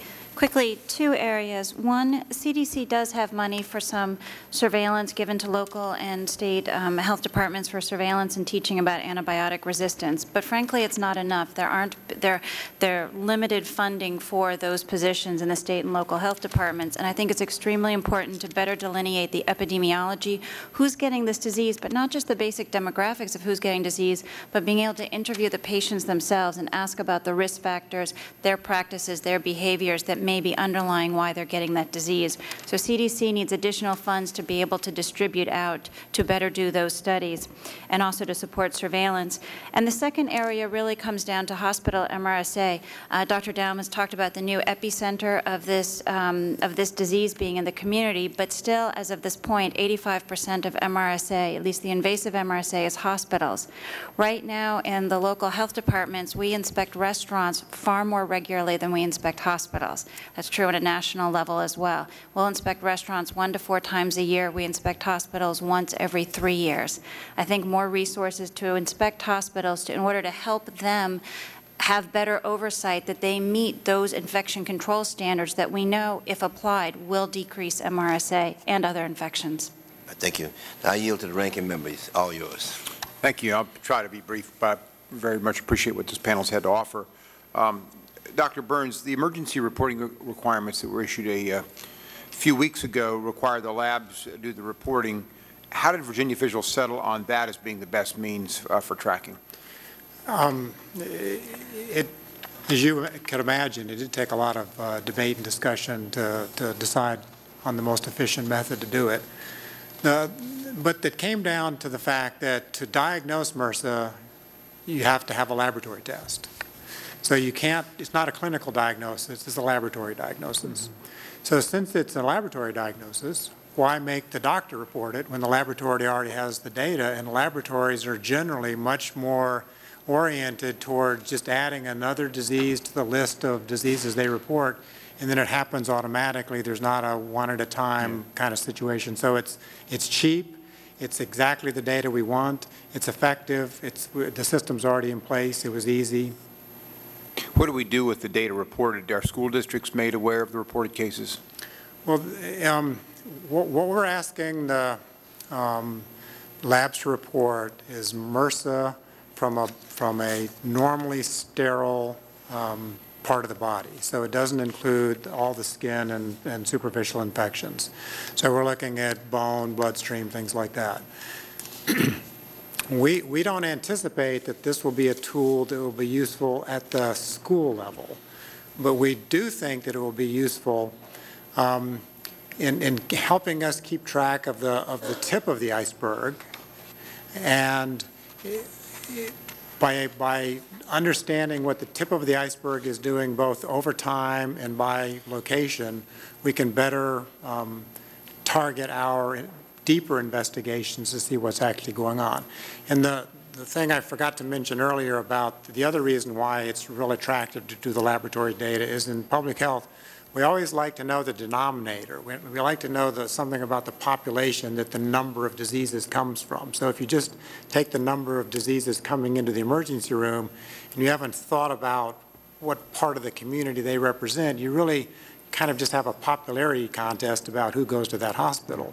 So by doing this laboratory-based reporting, we know that we have the entire universe, and so we will have valid data for us to make conclusions on over time. Thank you. Dr. Dom, you mentioned in your testimony that the skin and the soft tissue infections associated with MRSA often resemble spider bites. Now, if a physician were to look at this skin infection as a spider bite and treat it that way, is that a potentially fatal misstep for the patient? So it is true that spider bites are commonly the story that patients will tell who come in with a community MRSA skin and soft tissue infection. I had a slide, but not enough time to show it today, that shows the mismatch of where epidemic disease is occurring and where those kinds of spiders live in our country. And it's amusing to hear in Chicago, where the spiders do not live, how often patients will nevertheless tell you that this started with a spider bite. And what I've learned to do then is say, have you seen the spider? And the answer is no. So I guess it's recognition of something that looks like a spider bite in a place where they don't live is helpful. Is a bit of a conundrum here, because when anything that breaks the skin, including an insect bite, can actually predispose to staphylococcal infection. Staph loves broken skin. So that it's possible that a spider bite in the sections of the country where they do live could in fact set off a community MRSA infection as well. So I think a physician has to be concerned when he or she sees something that looks like a spider bite, that this could be a community MRSA infection. I think that your question, though, goes to an issue of progression. And in a skin and soft tissue infection, a very, very small percentage of them progress to more severe disease. So that I think that physicians need to be thoughtful about what they're seeing, but that an abscess does not mean you're going to have a severe sepsis tomorrow. I'm just confused on one last thing. This is kind of my last question. Dr. Gerberding in the first panel talked about how these staph these germs are everywhere. They're in people's noses and all over it. And you're talking about how they're more regional in their manifestations.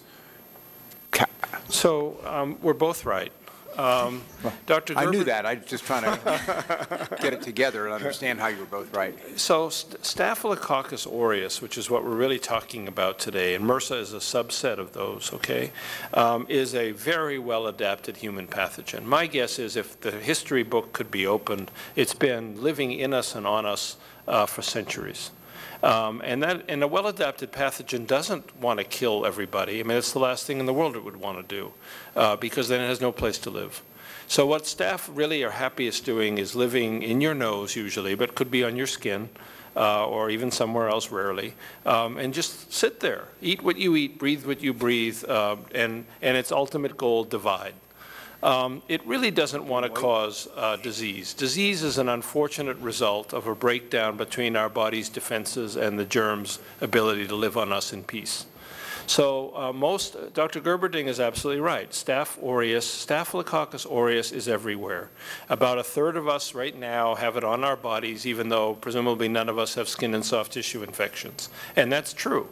That's changed a little bit because now there's sometimes MRSA, methicillin-resistant Staph aureus, but it's the same Staph aureus.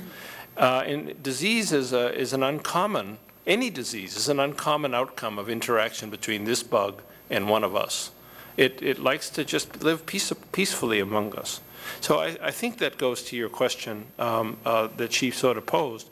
The difference is if they perceive that they're not have enough food, they perceive that the conditions where they're living aren't the right ones, then they begin to secrete their toxins and begin to destroy tissue. The body then begins to respond to it, and you get something that a doctor would call an infection. Gotcha. Thank you. That's it. Thank you all very much.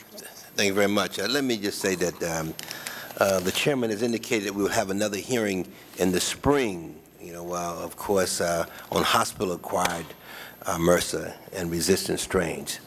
I also would like to thank all the witnesses for the testimony, and I hope that this hearing has provided some comfort to the public that while MRSA is a genuine concern, there are some practical, simple steps that people can take to protect themselves and their children. At the same time, the witnesses have made a very compelling case that we have to do more to combat infections in the community and in the healthcare setting. And also that we need to take the issue of antibiotics resistance very seriously. I look forward to pursuing these issues in the coming months, and as I said, that there will be another hearing in the spring. Without objections, the committee stands adjourned.